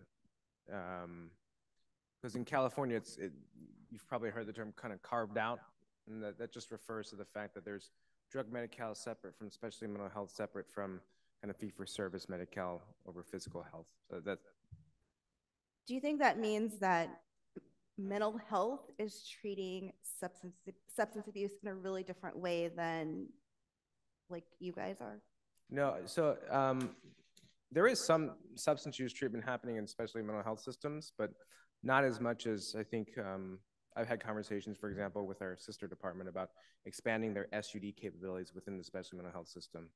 But because of the carve-out system, and essentially it's the drug Medi-Cal system focused on substance use treatment, the specialty mental health system focused on mental health treatment. I think that there are opportunities, for example, under CalAIM with the behavioral health administrative integration to try to achieve more on-the-ground care integration, behavioral health care integration, where clients who have co-occurring mental health and substance use, which are a lot of clients, right, that we serve, can materially access all of the needed services at once versus being told to sequentially access services, which is kind of the suboptimal and traditional way in which people with co-occurring conditions are approached. I can give an example of that. So if you are in my emergency department and you are on buprenorphine and you are also suicidal and need to go to or meet criteria for an inpatient hospitalization, you can either go to the inpatient hospitalization or continue buprenorphine, because they won't continue the buprenorphine at the inpatient psych hospital because I'm not sure, but they often feel like they're not licensed to continue an opioid treatment. And so this happens over and over where I have to, a lot of patients we will treat them in the emergency department because going to that hospital means you have to stop your medications.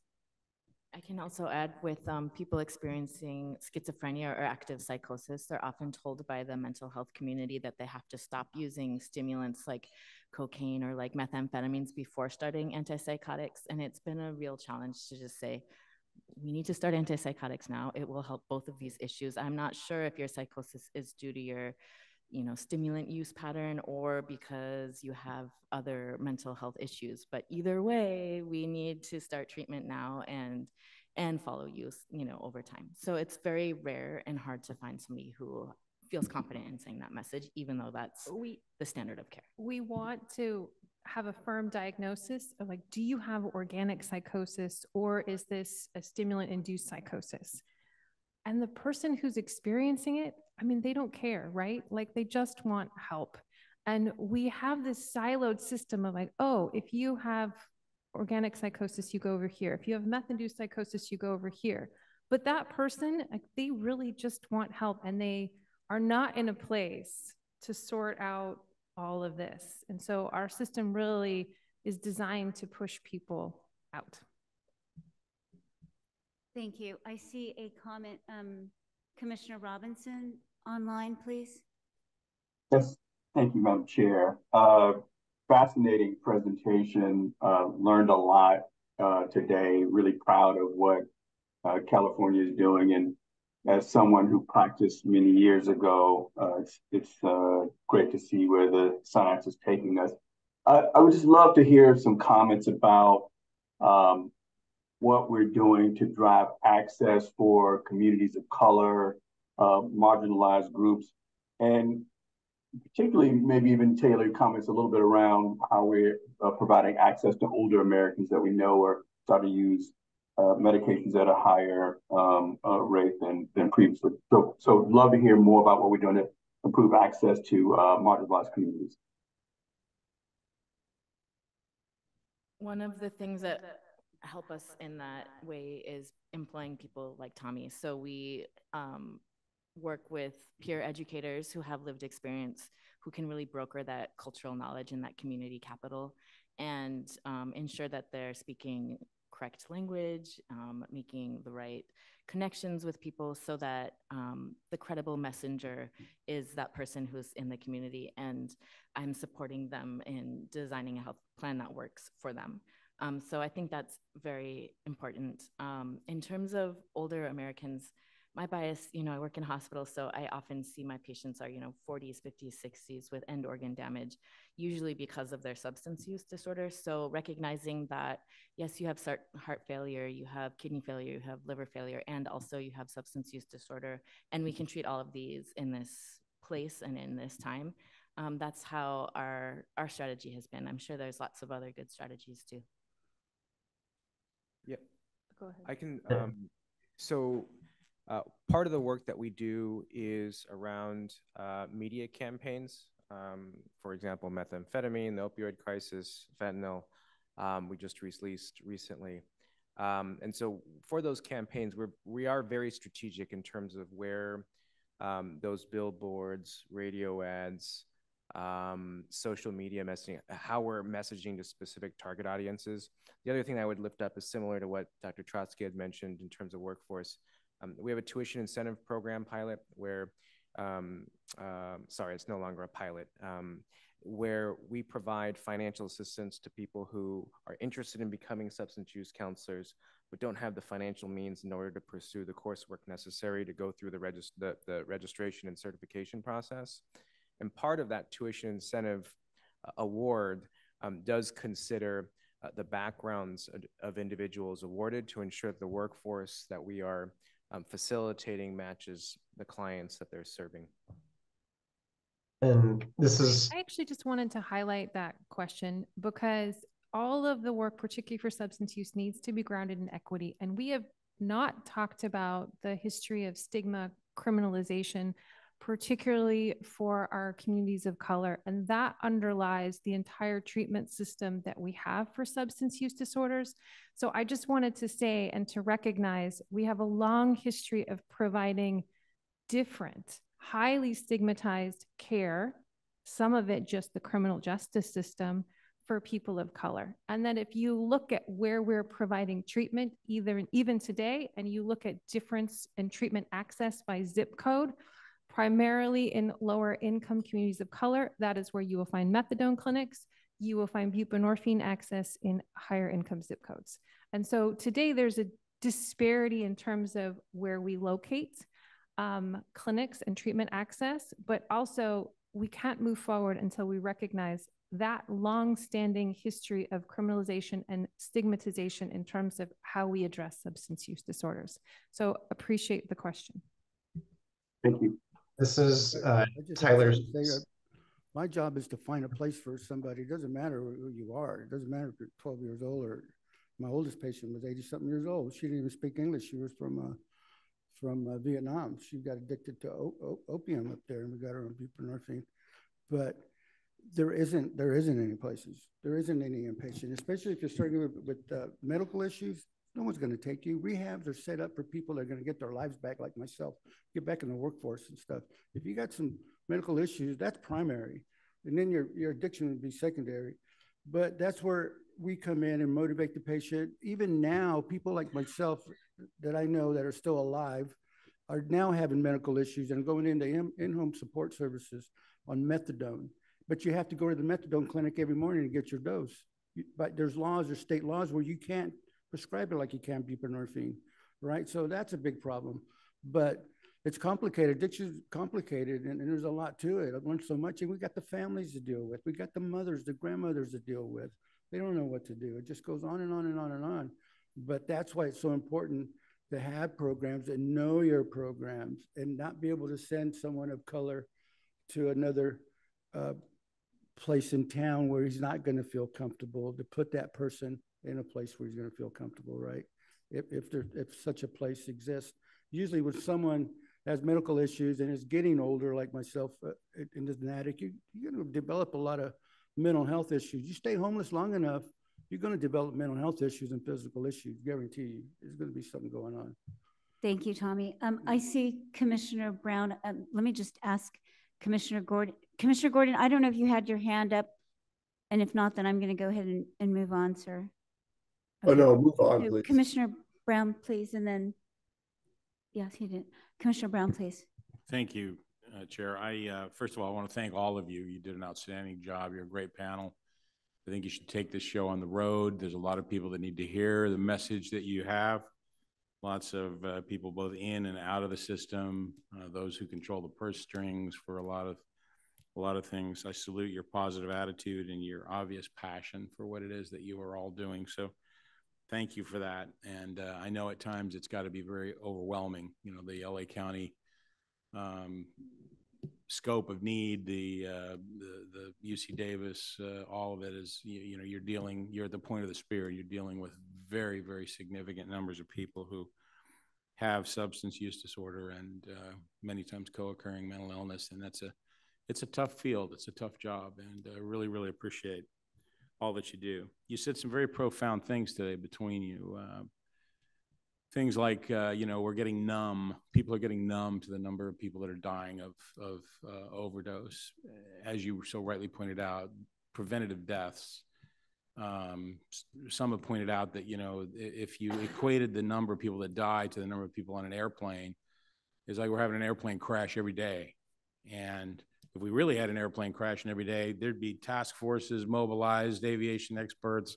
Everybody would be, you know, thoroughly behind this effort. But there's just too much of an attitude, I think, that, oh, this doesn't affect me, or doesn't affect my family, or this isn't in my sphere.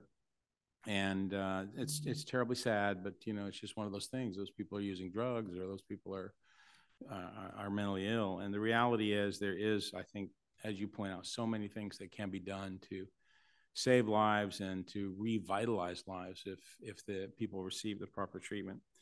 And I think that you've hit the nail right on the head. To do that, you have to take the care to where it's needed. You have to go meet people who are, by nature, perhaps resistant to service, but not completely unreachable. And to do that, you have to go onto the streets, you have to go under the bridges, you have to go, you know, into the field, you have to work at night, you have to work on weekends.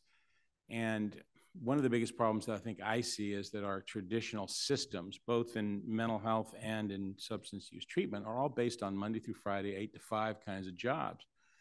And they're based on giving people, you know, appointments to come and go get treatment. And as you, Dr. Moulin, you know, so rightly pointed out, these are people that don't have, you know, they don't have transportation, they don't have cell phones, they don't have a whole lot of experience with responsibility in many cases, and it's very difficult. But my question, I guess, to you is, how do we recruit? Where do you think the people are? We the system, and you know, I would say law enforcement, as well as the physical and mental health services, have to throw our recruitment nets in different ponds, because we're not getting the people that are wanting to work those weekends and nights and holidays and everything else. Do you have any thoughts or ideas on how we should change our effort to try to, you know, get people to seek this line of work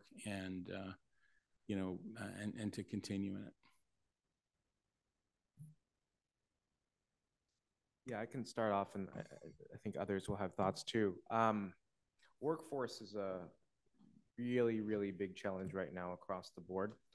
I think that the recent peer specialist benefit through Medi-Cal is one option for us to sustainably fund a workforce with lived experience who hopefully will be more open to provide the varied services that I think many of us have talked about as needing to better address needs in the community. You know, I also think that having kind of creative ways to support workforce recruitment, whether it's through you know, cost sharing, I mentioned, tuition incentives, you know, bonuses. I know that a lot of counties are offering those in order to try to increase recruitment numbers with some positive outcomes. You know, I think that there's always going to be a workforce shortage, but another approach that we perhaps haven't talked so much about, but isn't immediately available, is really looking upstream to engaging our future workforce. I mean, I think that that's something that we can be sowing some seeds to really get us where we need to be in the future. I also think there's a lot of room for us to work with our current workforce now, our current physicians, our current nurses, social workers, to get them practicing with more integrated mindsets. I think that the default right now is for people to think, okay, that's a substance use issue, let's refer them somewhere. And I think that that's something that we as a system, if we're ever going to achieve behavioral health integration, will need to break. I keep going back to where I work with the mental health. I had 50 patients, and I'd make sure, and when Dr. Moulin, I'll never forget that she told me, we don't know what to do if people keep coming back. And my mind is, I'm gonna do whatever I can to keep them out of the hospital, whatever I can. I think that first year, 80% of the people I've seen didn't come back. It wasn't because they all got sober and clean. Some of them did, but they didn't know where to go. And I would take my time, one person at a time, to make sure they got the help they wanted to get to. So my next idea, and I've been sharing with Dr. Moulin, was that peer navigators are now coming up. I don't know if you heard of them. People with lived experience like myself, people that they don't care if it's Saturday or Sunday. They'll work because they want to give back. They're not afraid of walking up, seeing a needle on the ground. They're not afraid of seeing somebody OD. We've been there. We've seen that. I shared with Dr. Moulin before this Narcan, when I seen somebody OD when I was younger. I didn't know what to do. I knew they died, so I just hit them in the chest. Came back to life. Another guy, I had to kick him to wake him up. But it was just like someone that's not afraid to go out there. I've been to camps. I go to camps. I go out there. When I'm feeling bad and I'm feeling like I'm not doing a whole lot, I go and visit there. That's where I feel more comfortable. So that's one avenue. That's one. For that 20% that can't keep coming back, they need that help. They're not mentally there. They can't. You can give them a resource. They're just going to drop in and just keep walking. They won't even make it to the pharmacy to get their medications. They need that extra help. And I think peer navigators, they don't make a whole lot of money, but they're not in it to make a whole lot of money. They're in it to give back and help. I would say we love peer navigators. Peer navigators are siloed off. Again, you have to be a specialty mental health or a specialty drug treatment in order to access peer navigators. There are some new benefits around like community health workers where you can bring someone with that type of experience into a primary care clinic. But if we're going to get there to the point where people have access to treatment, it has to be integrated into all aspects of care. And I just don't accept the fact that it can't happen, because I've seen emergency physicians prescribing buprenorphine. So when we hear, oh, primary care can't do it, I think we just have not yet given them the tools and the resources to do it, because I saw that adoption in emergency departments during the COVID-19 pandemic. And in terms of like, where do you cast your net to find patients? The emergency department, the criminal justice system, and the streets. It's not, I mean, we know where the patients are. We just need to go and provide treatment there in the emergency department, criminal justice system, unfortunately, and the streets. And so this is our thought is, I know where the people are. I know how to get them treatment. And so part of it is it just kills me that we're not doing it. Thinking about like EMS services and fire departments and police that are available 24/7 in addition to the emergency rooms. So, you know, our EMS in some of our counties are leaving behind naloxone, starting buprenorphine, because they're seeing those people overdose at 2 a.m, and then who are afraid to go to the emergency room. When we can address people in the emergency room, that's great. There's a large number of people that don't even make it that far. And if we can empower those helping professionals who are already up and awake and involved in our communities 24/7, those are the people that need the support in the real time, whether it's a phone a friend availability or some standing orders or some other kinds of ways to give them the tools to start treatment in that moment. So, so what I'm hearing is, you know, the continued siloing, you know, we really need to integrate the primary health, the mental health, and the SUD, right? There's a way to do it. Why aren't we doing it?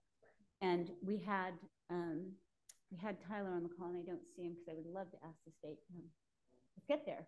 So at this time, I do want to follow. We have Dave Gordon, and then I see Commissioner Danovich, and then Commissioner Mitchell, and then Commissioner Carnevale to make statements. So let me start with Commissioner Gordon, please, online, if you could. Yeah, thank you, Chair, and I want to thank the panel. It was an excellent set of presentations, and to Dr. Moulin's point, I work in the school system as a superintendent, and we're trying the Navigator system with some of the SB HIP reforms, which have been very, very promising. And I will say to you that I struggled with a substance abuse disorder. And if not for my family being able to navigate the system in the ways that Dr. Moulin has spoken about, I would not be alive today. Trust me, I would not be alive. But that's what every person in the situation I was in really needs. And the system just has got to change and look at someone like Dr. Moulin should have the authority to call upon a trained navigator with lived experience, because the first 2 or 3 things that someone wants to try to help you may not work. But if you're out there just on your own, coming from appointment to appointment to appointment, you're not going to make it. You're not going to survive all of that. You have to have an advocate or a navigator or somebody to work with you. So I would say, as we move forward with trying to make the system more accessible and more helpful to the people we've talked about today, let's think outside the box, and let's not be caught up in the system the way it is. It needs to be different. So thank you, and thank you, presenters, and thank you. Your work is heroic. Thank you, Commissioner Gordon. Commissioner Danovich, please. Yeah, so my question was going to be directed to Tyler Sadwith. If he's not on, perhaps I'll direct it to Gary Tsai. And it relates to a stakeholder that we don't have represented. And first, I would echo Commissioner Brown's just commendation for what an outstanding panel this is, and the roadshow idea. I think I live in this space and I'm still moved to hear how incredibly each of you articulate the urgency and the importance and the impact. Dr. Moulin, in the example that you gave of the person that you took care of, right, you initiated them into care, and then you couldn't connect them into care, and you had to go beyond your role as an emergency physician to manage somebody on an ambulatory basis. And I think that speaks to who is not around the panel list, which is the programs, the specialty substance use disorder programs, who are supposed to be able and ready to accept people who've been started on treatment and continue that treatment, and manage things that come together with treatment, like PTSD or like a certain level of psychotic disorders or depression that are so comorbid. And that's a part of the system that has a lot of the ingredients that are necessary to deliver improved care. And now, Tyler Sadwith spoke about standards that the state has adopted and requirements for what it means to deliver each of those care. And yet, the way things work in our system, monies from the state flow down to the counties. Dr. Tsai's group subcontracts with providers and then has to try to support the program's ability to actually meet standards of care that require them to address these conditions in an integrated way.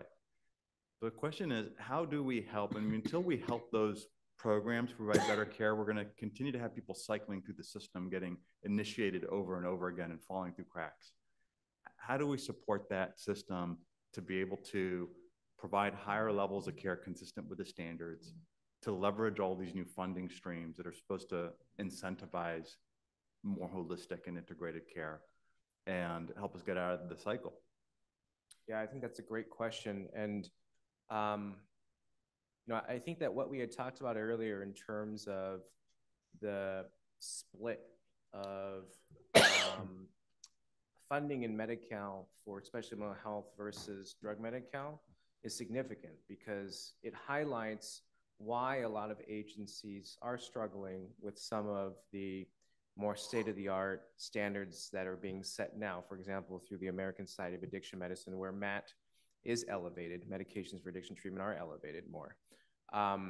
Even currently, there are regulations in residential substance use settings that consider them non-medical, right?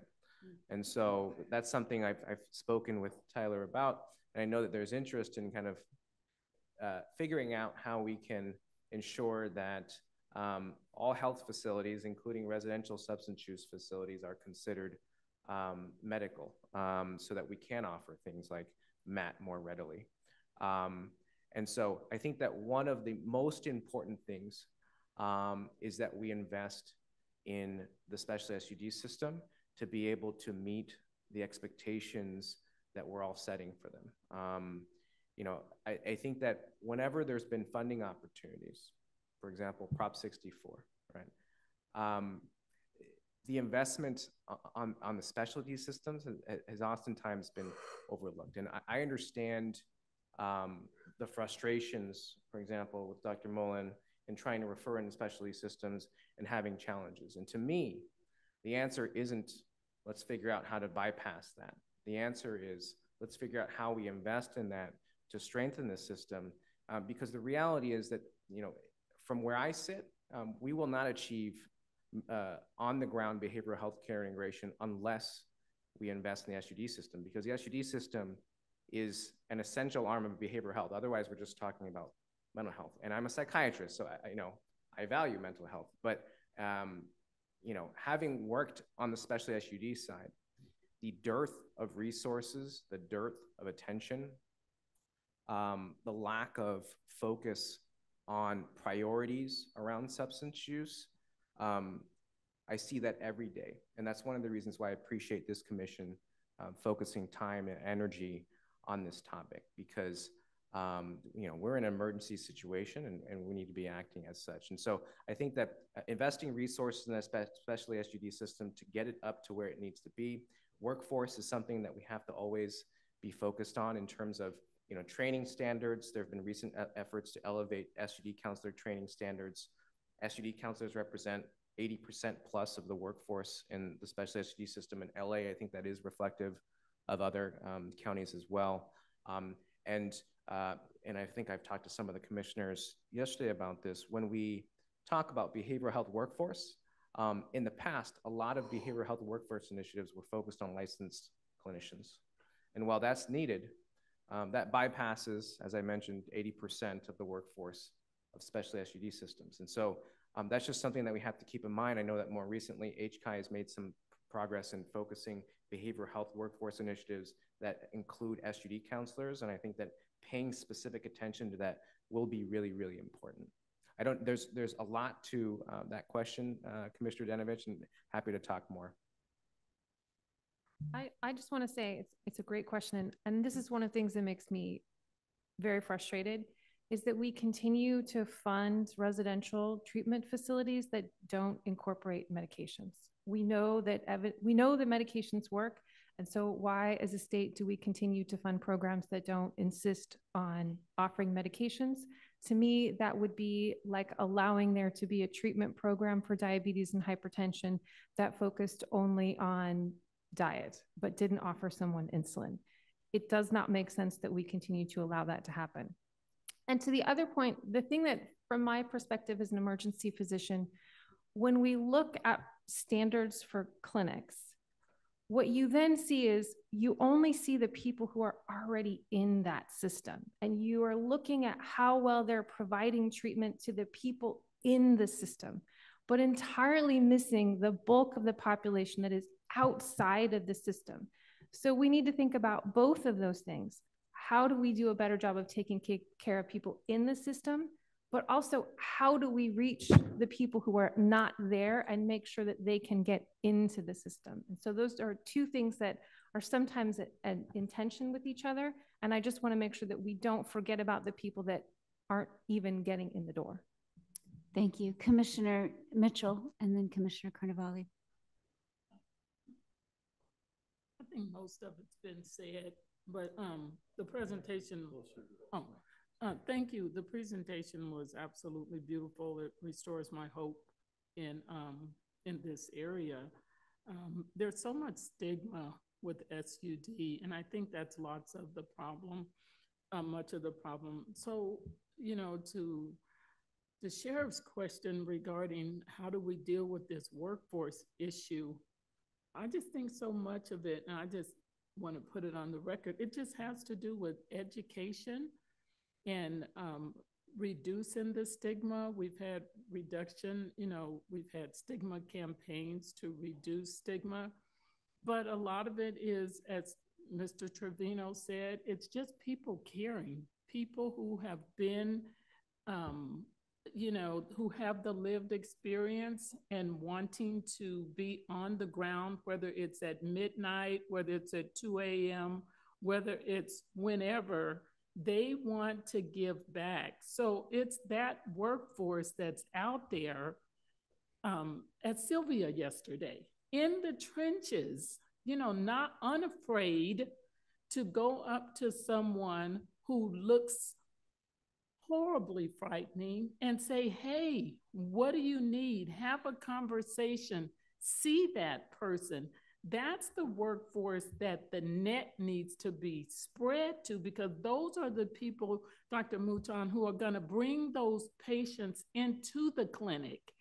You know, the question, hey, do you need help? Are you going to be here when I come back? Because I have a bed. I know where you can go. But there's so much ignorance, fear, bias of the very people that we are employed to serve. And no one wants to talk about that bias. It's that quiet, you know, we talk about our clients, we talk about them. And so we must educate our workforce to why we do what we do and the history that comes with that practice. Because the history just didn't happen. We practice a certain way because those are some old practices that came to this country as we colonized it. And so those practices have not gone away. We just need to continue to educate and cast that net to those individuals who really care about people. And if you're on the high end of the spectrum in terms of income, that's great. There are tons of people at the bottom of the ladder who will do anything they can to bring that client in, whether it's 2, 3, 4, 5 in the morning. So thank you for just mentioning the disparity. The methadone clinic in the hood versus the buprenorphine in Beverly Hills. Those are real disparities that no one really wants to address. So it comes down to education, educating this field. So those are just my comments. Thank you. I just want to say 100% agree with you. And I wanted to bring up the point of Tommie changed my entire hospital just by being there, by modeling that destigmatized and behavior, and by showing us all that substance use is treatable. And so we all learned, hey, there's something we can do. And he changed not just the emergency department, but the whole hospital. And this is actually why California Bridge, the primary focus of California Bridge was to fund substance use navigators in emergency departments. We did training for the doctors, but the primary focus and my goal was to put a Tommie in every emergency department in the state of California. And I can't say enough about just having him there made all the difference in the world in how we practice and how we approach people. And you're 100% right about the disparities in how we treat people. And this is a whole topic, and I apologize I'm going over town, but this is just something that I believe in so deeply, is if you take that history of criminalization and look at how we provide treatment, and a lot of times we have these paternalistic treatment models that bring that ethos of punishment and criminalization to our treatment space. that alienates people and exacerbates disparities in how people are treated and receive that treatment because of that treatment ethos that has its roots in criminalization. So I appreciate you for bringing it up, and we could talk about it all day. Thank you. I'm going to go with Commissioner Carnevale, please. Thank you, Madam Chair. I don't know about anybody else, but I'm agitated and thinking of an old movie. I don't remember the name, where the guy sticks his head out the window and just says, "I'm mad as hell and I can't take it anymore." I mean, how many times are we going to listen to frickin' broken systems that we're just living with? So we're sitting here, and I'm going to come to a specific recommendation, but I'm going to rant and rave for a minute. I mean, we've got the Mental Health Commission here. We've got HHS here. We have had a Senate representative here. We have all the government representatives here, and we're treating this broken system like we're the victim, and there's nothing we can do about it. If we can't do something about it, then who is? How about if we commit to the buck stopping here and we figure out how to fix this system in this case, this one time?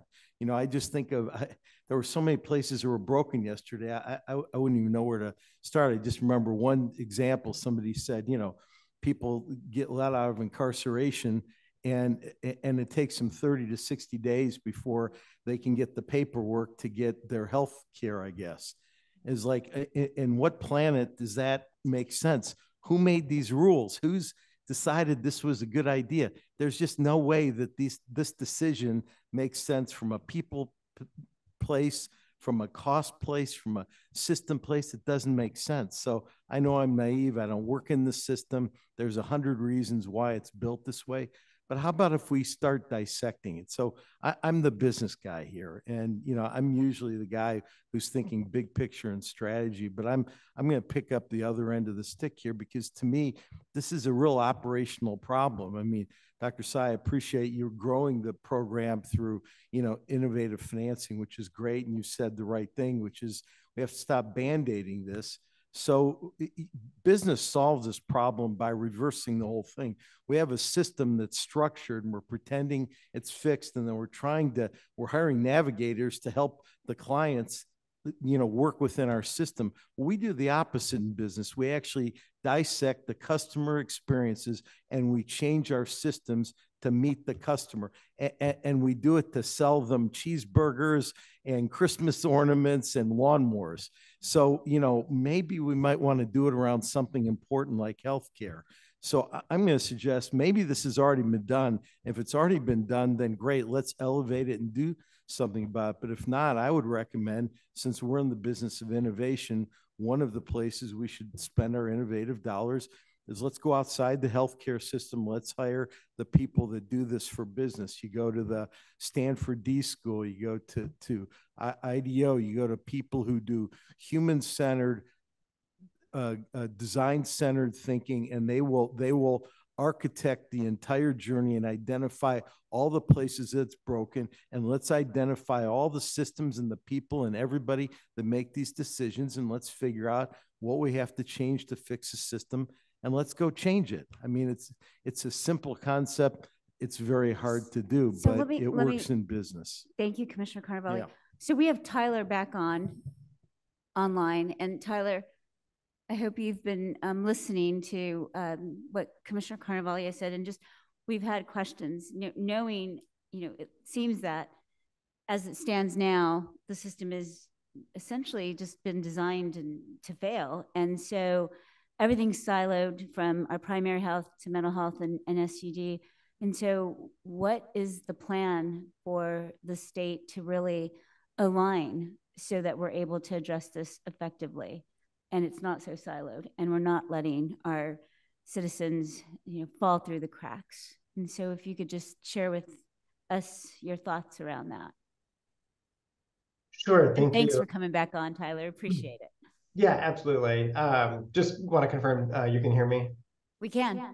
Excellent. Thank you. Thank you, Commissioner, for the question. Unfortunately, I think as the commission knows well, with mental health, we have a fragmented service delivery system, and I think that is compounded for substance use disorder in particular. I think it's the result of, sort of decades of policy choices, decades of underfunding, decades of neglect in research and the medical establishment in treating substance use disorder as a healthcare condition. And in fact, across the country, counties were sort of left with the responsibility for it. And in the absence of science and medicine and sufficient reimbursement, providers have sort of cobbled together, practices that worked for them, which are often rooted in 12-step programs and mutual aid societies. So I think it's just helpful to think about where we're coming from. Currently, under the Cal-Aim initiative, the department is seeking to implement what we call administrative integration. Gary touched on this in his presentation. For behavioral health services in Medi-Cal, currently, counties operate two separate systems. Some counties have come closer to achieving,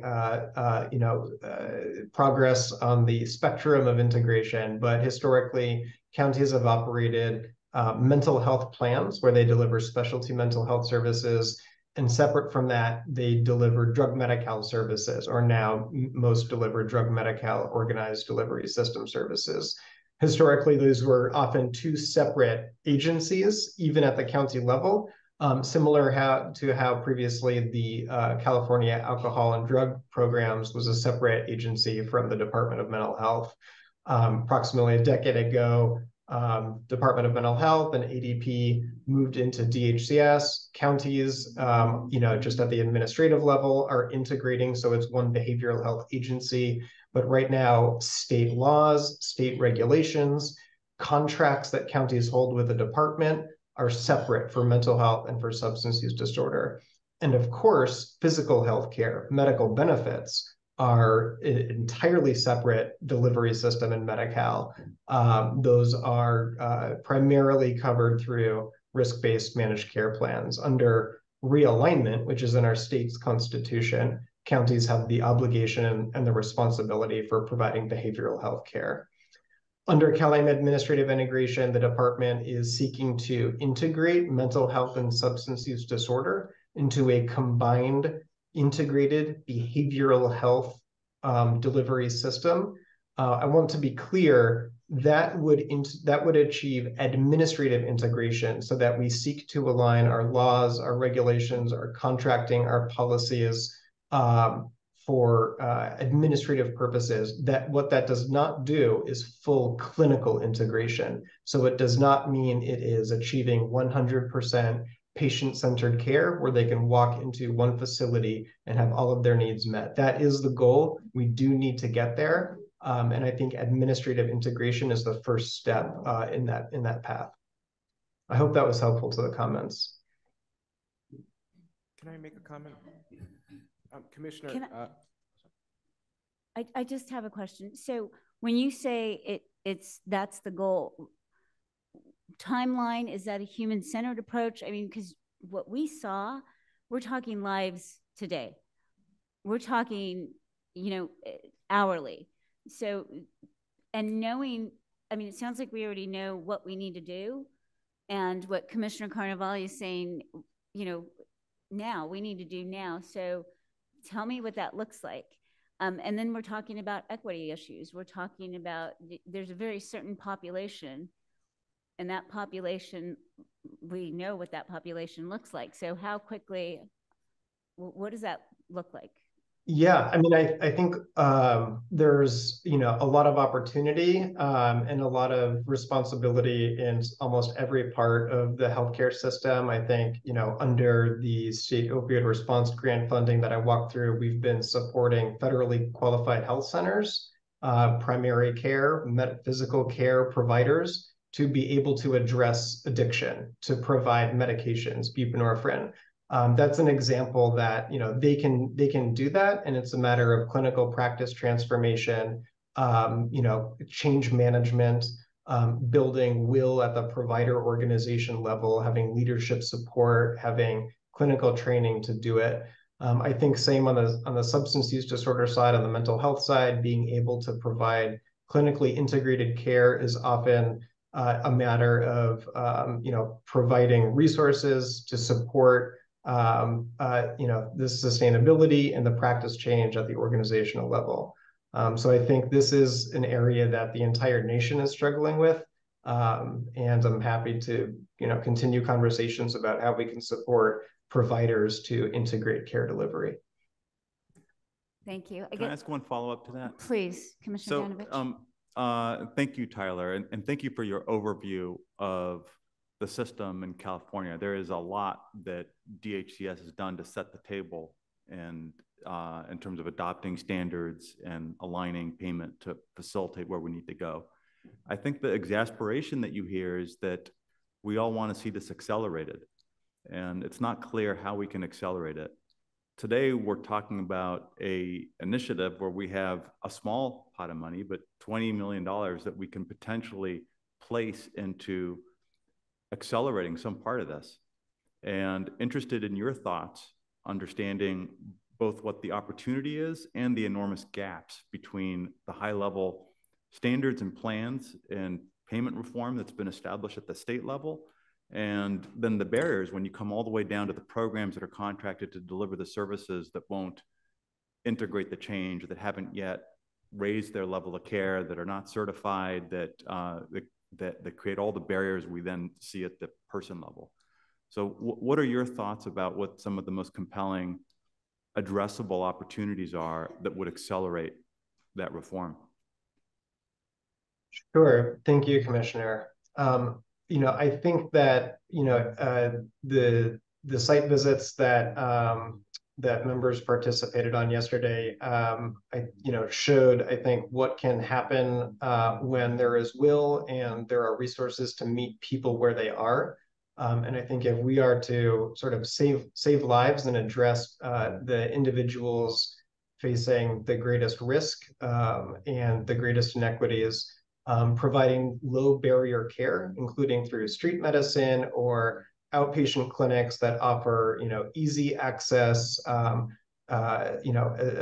opportunities for people to receive evidence-based care, including medications, immediately on the front end, while a lot of the administrative challenges that are inherent to the health insurance model in the United States are sort of deprioritized and really prioritizing patients first. So I think it's that low barrier care approach, that model, that philosophy that pockets across California have been able to achieve, like some of my co-panelists today. That I think is a really important opportunity in terms of immediate small scale support. Because we heard a lot about the impact of these programs in leading to initiation, but there's a lot less data on continuation. And so that the focus of the question really is what happens after somebody's initiated when somebody needs care within the specialty substance use system, what we can do to accelerate and improve care within that. That's a fantastic question. I think that we are beginning to facilitate dialogue and resources for SUD providers in California to help sort of further our understanding and have solutions to answer that question. How do we lower the threshold to care? How do we meet people who aren't quite ready? I think Gary touched on this in his remarks. The department is organizing harm reduction workshop summits where we're convening stakeholders across the state to talk about exactly that question. How do we get someone in the door, and how do we keep them in the door? How do we keep them in treatment? How do we lower the bar so that our treatment models are not designed for people who are fully motivated, fully committed, perfect patients, but rather the majority of people suffering and struggling from substance use disorder who need help, who want help, and who need the system to evolve. We're actually contracting with the American Society of Addiction Medicine to develop clinical guidelines. I think they're called clinical considerations to address this precise question.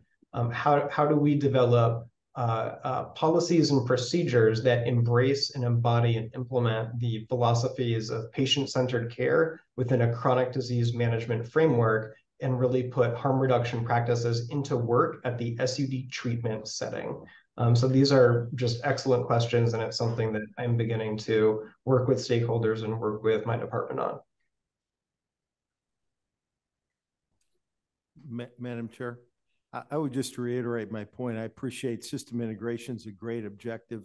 We also heard, I think, from Dr. Moulin that a high percentage of the issues are outside the immediate system. And I think a big issue here is we do not have a clear definition of the problem. And until we have that, we're not designing all of the right solutions to get to outcomes that are going to be different.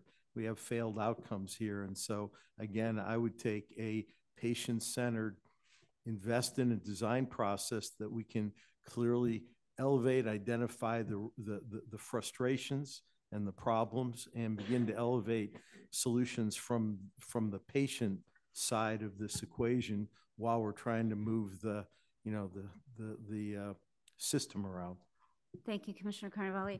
And I would say, I hear kind of the steps that you mentioned, Tyler, start with the administrative integration, which is not clinical integration. And I would just say, I want to hear, start with the people on the street first, and then backflow to the administrative and the clinical. That's what I want to see as we're stepping around and stepping over.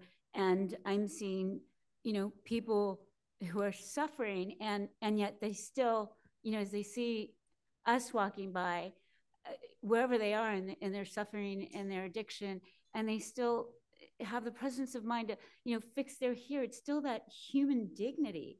And that's what I'm seeing. And so when I hear language like, the administrative integration, I don't hear the people first. That's where I'm struggling with it. And I know it's a process, Tyler, and I want the conversations to keep happening, and I know we're working towards it. So I just needed to say that out loud. And with that, I'm going to pass it over to Commissioner Bench. I think you had a question, so please. Yes, thank you. I had a follow-up question, Tyler. You mentioned several times the need for low barrier care, and I think I'm missing what's preventing that. What is it that's preventing the low barrier care that's needed? Yeah, that's a great question. I think it's a combination of sort of initial infrastructure and support. It's hard to create something out of nothing. I think it's a matter of sort of clinical, changing clinical practice and the sort of, policies and procedures in the clinical setting. And then to some extent, funding, I think, is needed because I think as Dr. Moulin highlighted, if someone does not have health insurance, or if someone's health insurance, their eligibility is not active, or for whatever reasons, we all know there are administrative challenges to reimbursement in a medical insurance model. Sometimes funding is needed for that as well. And there are funding streams available, grant funding, other dedicated funding outside of Medi-Cal, outside of insurance, but that can be a challenge as well. So I think it's a combination of clinical, administrative, and financial things that need to be tackled. Commissioner Gordon, please. Thank you. Yeah, I think I heard Dr. Moulin speak to the fact that once the emergency was over, the person was rescued and stabilized, then there was the period of adaptation to treatment, which had to be appropriate treatment. And what would it take, Dr. Moulin, to make sure that the treatment post-rescue was completely appropriate? Because it sounds like people are getting sent off to whatever place is available or services available. But what would it take to pilot an appropriate way of doing that, a more effective way of doing that? Great question. And I think about this low threshold clinic piece, I think, is really the key, where you could locate clinics in areas of high need that could be walk-in, welcoming, in order for people to continue buprenorphine that was started in the emergency department or on the streets, or people could come in and access treatment primarily. And in that setting, which would ideally be welcoming with peer supports, those clinics could stabilize people. Some could go back into the dual diagnosis clinic. Some could ideally go back to primary care, where you could get diabetes treatment, HIV treatment, depression. But to have a place where people, anyone can enter the system and not be struggled with your insurance. The beautiful thing about the emergency department and why our model has worked is because it is the only place where healthcare is a right. You show up in the emergency department in whatever state with no ID, with no immigration status, and healthcare is a right. And if we brought that ethos to an outpatient clinic where someone could come back, where they could receive treatment, and maybe they come to that clinic for a year, 2 years, a month, just one time before they transfer out to a long-term solution, I think that answer would fill in this gap and allow people to access treatment when they need it, how they need it, on their own terms, something that allowed walk-ins. There is a model. There's the Highland Bridge Clinic, which is a low threshold access clinic. And then my colleague, Dr. Trotzky-Sirr, also has that low threshold model, but it's really, the question is like, what is the barrier? The barrier is the way that we finance healthcare, right? Because we finance healthcare based on these different funding streams, but it's the person who needs the care. And so we know the barrier is like the way that we finance healthcare in this country. And I mean, it's this sort of kind of corrupt capitalist system, and that's what we have. And it is not designed to work for people. And in this situation where people are really struggling, and the disease process, I mean, this with mental illness, it's kind of the same. Your disease process makes it harder for you to overcome some of these barriers that we put in front of you. And so because of that, we have to overcompensate in our delivery system to make it easy for people. I often think, we make it hardest for the people to access service who have the hardest time getting there. We put more barriers in front of that patient population when we should strategically put less. So I would say invest in a network of low threshold access clinics that take advantage of a lot of the amazing changes that have been in place in CalAIM, but also allow people to walk in and take that healthcare is a right view that works so well in the emergency department. Thank you. Thank you, Dr. Moulin. Because I would just say that I think the financing part of it is really, if you don't solve this problem, you're going to spend money over and over and over again with more emergency treatment for the person until the person dies, and then they're off our books. But I don't know, maybe Steve Carnevale, maybe this is something we could try, the approach that Dr. Moulin suggests as a pilot with some of the money that we have available. Thank you.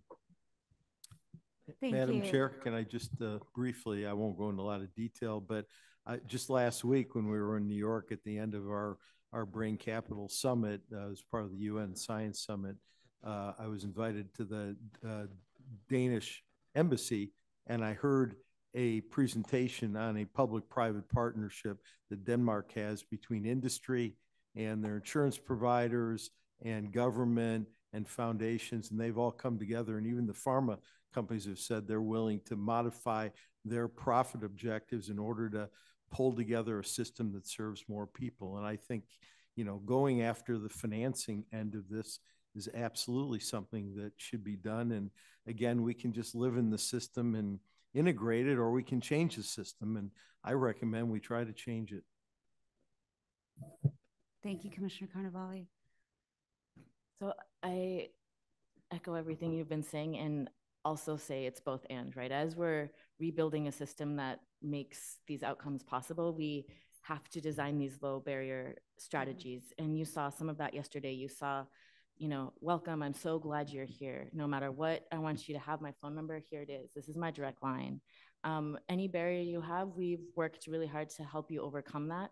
If something happens and you weren't able to pick up your meds, just come back. I put a refill in the pharmacy. You don't have insurance to pick up that med, that pharmacy has a spend down account, so you can just pick up that medication.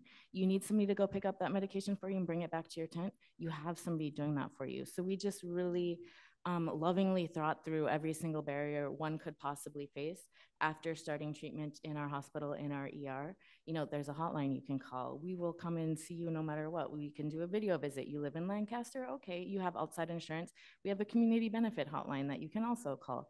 So it just is really having these dedicated reimagining of how we deliver healthcare so that it's extra, right? It's that concierge service for people in the most need. And you know, often it's unfortunate the reverse, right? I have private Kaiser insurance and I have that concierge app on my phone.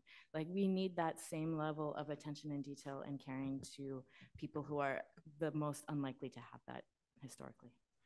I appreciate that. So I want to thank you again for being here. And what I would like to do is have staff work closely with Commissioner Danovich and Commissioner Carnevale to really just, and with panel members as the experts, and of course with our peer community, to come up with some ideas of how we could move forward with this, where we could put that funding toward, and what a design or a pilot would look like. So if we can do that, we will move this conversation forward, or the planning forward. And this time I would like to, again, thank you for being here. We are going to have public comment. Since we have no other further conversation or questions from our commissioners, we'll move forward with public comment. So now is the time that members of the public may request to make a public comment on agenda item 5 by clicking the raise hand button on your computer or the app, or if calling in by phone, push *9. Once the public comment period for this agenda item starts, we will close the public comment queue. So please make your request to comment now. Also, please limit your comments to 3 minutes or less. Mariani, are there any public comments? Please raise your hand now, as the queue will be closing. So we currently have 1 public comment in the room and then 4 online. In the room, we have Steve McNally.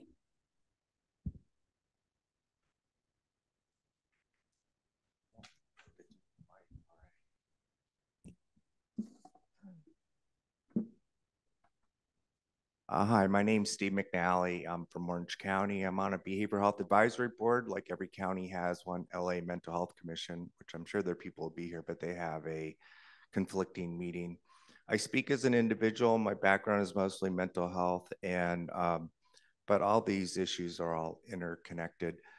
You know, for me, people make a difference, and it's obvious from your panelists. They figure out how to make a difference, but we don't have a culture that is honest and presents problems as well as solutions. We're so focused on, as our guy, the new head of CalOptima talks about, is the acrylic silos and worshiping them versus just fixing the problem. And some of the biggest solutions, like let's say for housing, would be existing housing to get reconnected people back in and reunified. So substance use, serious mental health, they're the most disconnected people. And yet we have to wonder why we have a system that doesn't embrace the simple solution. Any business knows that a receptionist knows more about their clientele or at the low level, but it's very difficult. I attend a lot of meetings, and it's very difficult to have anyone from who actually use the system to be included. And so for California, I say this a lot, almost at every meeting, but I'm going to say it for Gary's benefit because I didn't get a chance to see him and Ronnie and the Inland Empire guy at the Department of Healthcare Services. Those 4 counties, LA, Orange County, Riverside, San Bernardino, represent 45% of California, 45% of California, 1 TV market, 1 radio market, 2 newspaper groups, and that's counting the LA Times as a group, and that anything else that you do, that's just general market, not ethnic market. So there's a tremendous opportunity, suicide, opiates. So that's one thing I think we could do collectively. The other is culture. School, everyone can order Narcan. Almost anybody can order it. And we've been setting up a separate distribution for families because a lot of pharmacies don't carry it or you get judgment. But you know who doesn't order it in bulk? Is police departments, schools. They order enough to have, and someone dies and is overdoses in front of you, but their culture isn't to just acknowledge the problem and to freely make sure that families are empowered to handle it. And the Hospital Navigator program is incredible, but I'm not sure how many families even know it exists outside of if you go there. And the goal is not to have to go there. So even in my county, I can't tell you, whoops. I can't do two things at once. Did you enjoy that? Stop. All right, so I'll end that there, but the thing it is that people make a difference, and we have a lot of bureaucracy in our system, whether it's private or public, and you're focusing a lot on homeless, which is very important, but it's relatively small versus the whole piece of the pie. And I think Cal-Aim we talk as if it's actually happening. It's very aspirational and terrific, but it's not actually happening in a lot of places in any kind of scale. So I would just ask us to be honest. And also, people need to hear honesty, and it has to be okay. We're here and we don't want to be here. I want to be with those 4 people. Let's just collectively own how we got here, quit being so defensive, and just get someplace else. So thanks for letting me speak today. Thank you. Next we have Richard, your line is open. Hello, Richard Gallo from Santa Cruz, California. I want to thank the panelists for their expertise of what they shared. It's knowledgeable, it's facts, and what they stated, it's truly needed in our communities because our communities is not equitable to those populations that are not being served of access to care that they need. The other thing is the 5,000 peer workers that CalMESA has already invested with nowhere to go because the state agencies chose to not include peer workers in the Cal-Aim or the Modernization Act. And we will lose funding more than half if the bill gets passed with Proposition 1. That's a big if. This is why I'm upset with the commission that supported SB 326. You're devoting less funding for counties by diverting for other purposes and needs. Does not focus on the intent of the MHSA Act. We need people like Tommie who will do the work. I'm one of them. I have helped consumers, seniors, people with disability, unhoused community to navigate through the system, to provide the support while they're trying to recover, to provide the needs to get them out of homelessness. It can be done. Let's do in navigation centers by providing peers along with the medical community to support these individuals in their recovery.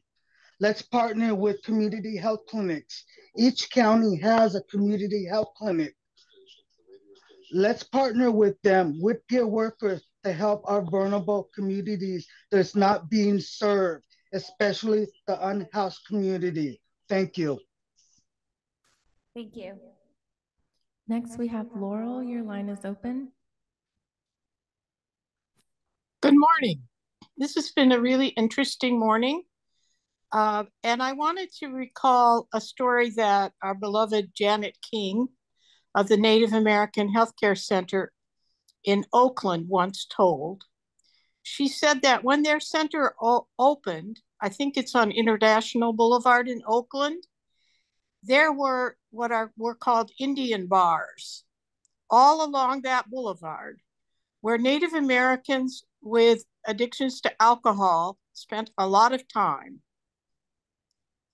Gradually, as the Native American Healthcare Center introduced its culturally community-defined evidence practices, there weren't customers anymore for those Indian bars. People were going to the Native American healthcare clinic to get care that wasn't, they may have included medications. I don't know that they didn't, but they definitely included culturally defined evidence-based practices.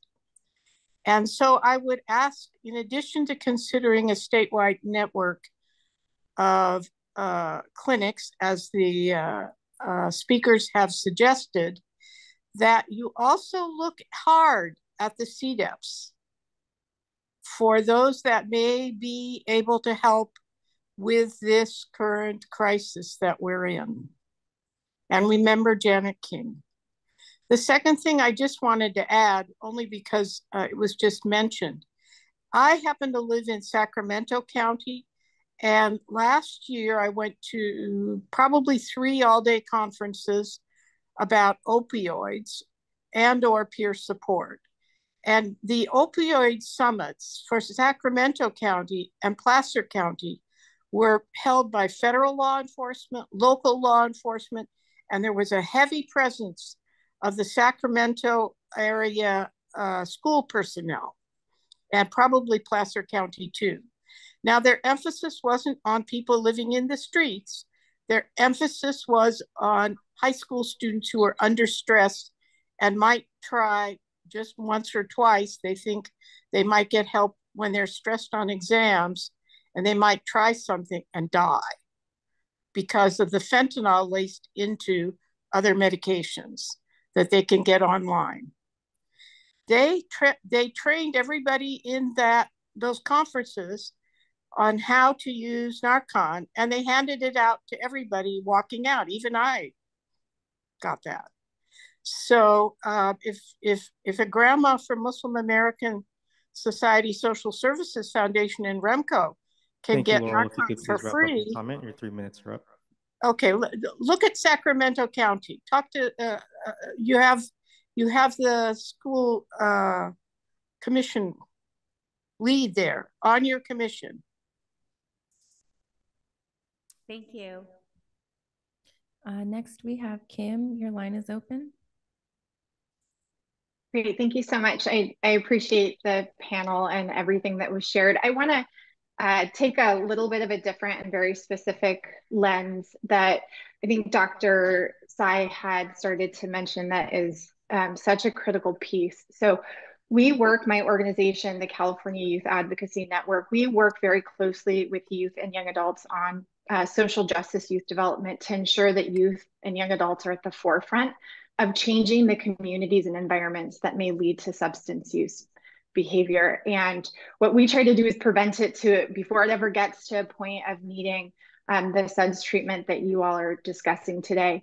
But I want to note from a K-12 space, one of the biggest challenges that we have right now is that the systems where young people go to school, in fact, criminalize youth use, substance use and possession. We had legislation that would have prevented this, at least from a tobacco lens, and unfortunately it got stuck in committee. And so even if schools have intention of doing intervention, there might not be funding to do it, and the system in which they exist actually encourages suspension and detention for youth substance use, which is highly, highly problematic. And then I think we also need to look at that when we talk about treatment, we aren't getting down to the root causes of why young people are using. And this is where there's that intersection of mental health and substance use. So how do we collectively address this? This is something our team is actually looking at from a college perspective, because as Dr. Tsai had shared, and this is so relevant for young people, that many young people who use substances may not want help quitting or even believe that they have a disorder or an addiction that needs support in quitting. But if we change that lens and we integrate it within mental health, we'll be more successful. And so when we look at data from the national college surveys, we find that the majority of young people who experience a mental health condition are willing to get support and care for that condition. But if they use tobacco, marijuana, or alcohol, they will not get support. So how do we integrate these two streams so that if somebody is seeking medical care, they're screened for substance use and for mental health? If they're seeking care for the mental health, how are they also screened for substance use? So we really need to, again, break down the silos within public health. I work in tobacco, but every young person we work with that is using tobacco is either suffering from a mental health condition or at risk of using a cannabis product or currently using a cannabis product. We need to integrate it all. We need to have these conversations, and we need to be engaging young people to change these systems that are actually perpetuating the harm. Thank you so much for your time. Thank you. And then we have our last public comment, Stacy. Good afternoon, Commissioners. Stacy Hiramoto with the REMCO, the Racial and Ethnic Mental Health Disparities Coalition. Really want to thank the Commission for putting this panel on. I am really remembering Dr. David Pading, former commissioner. I think most of you know him. He would be so pleased that this panel was put on. And I want to thank the speakers, especially those that addressed disparities and communities that do not just go with the mainstream.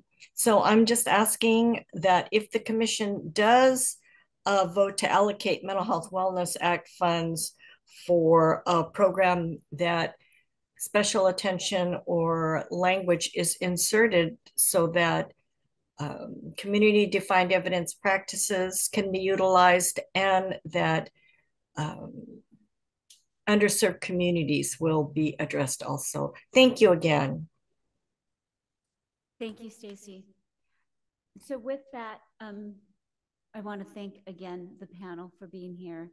And we are going to thank Commissioner Danovich to work with panel members, peers, and staff to design a proposal so that we can invest in a response to SUD needs. And we will bring that back in November. So I hope so. I hope so, Commissioner Danovich. Again, thank you, everyone.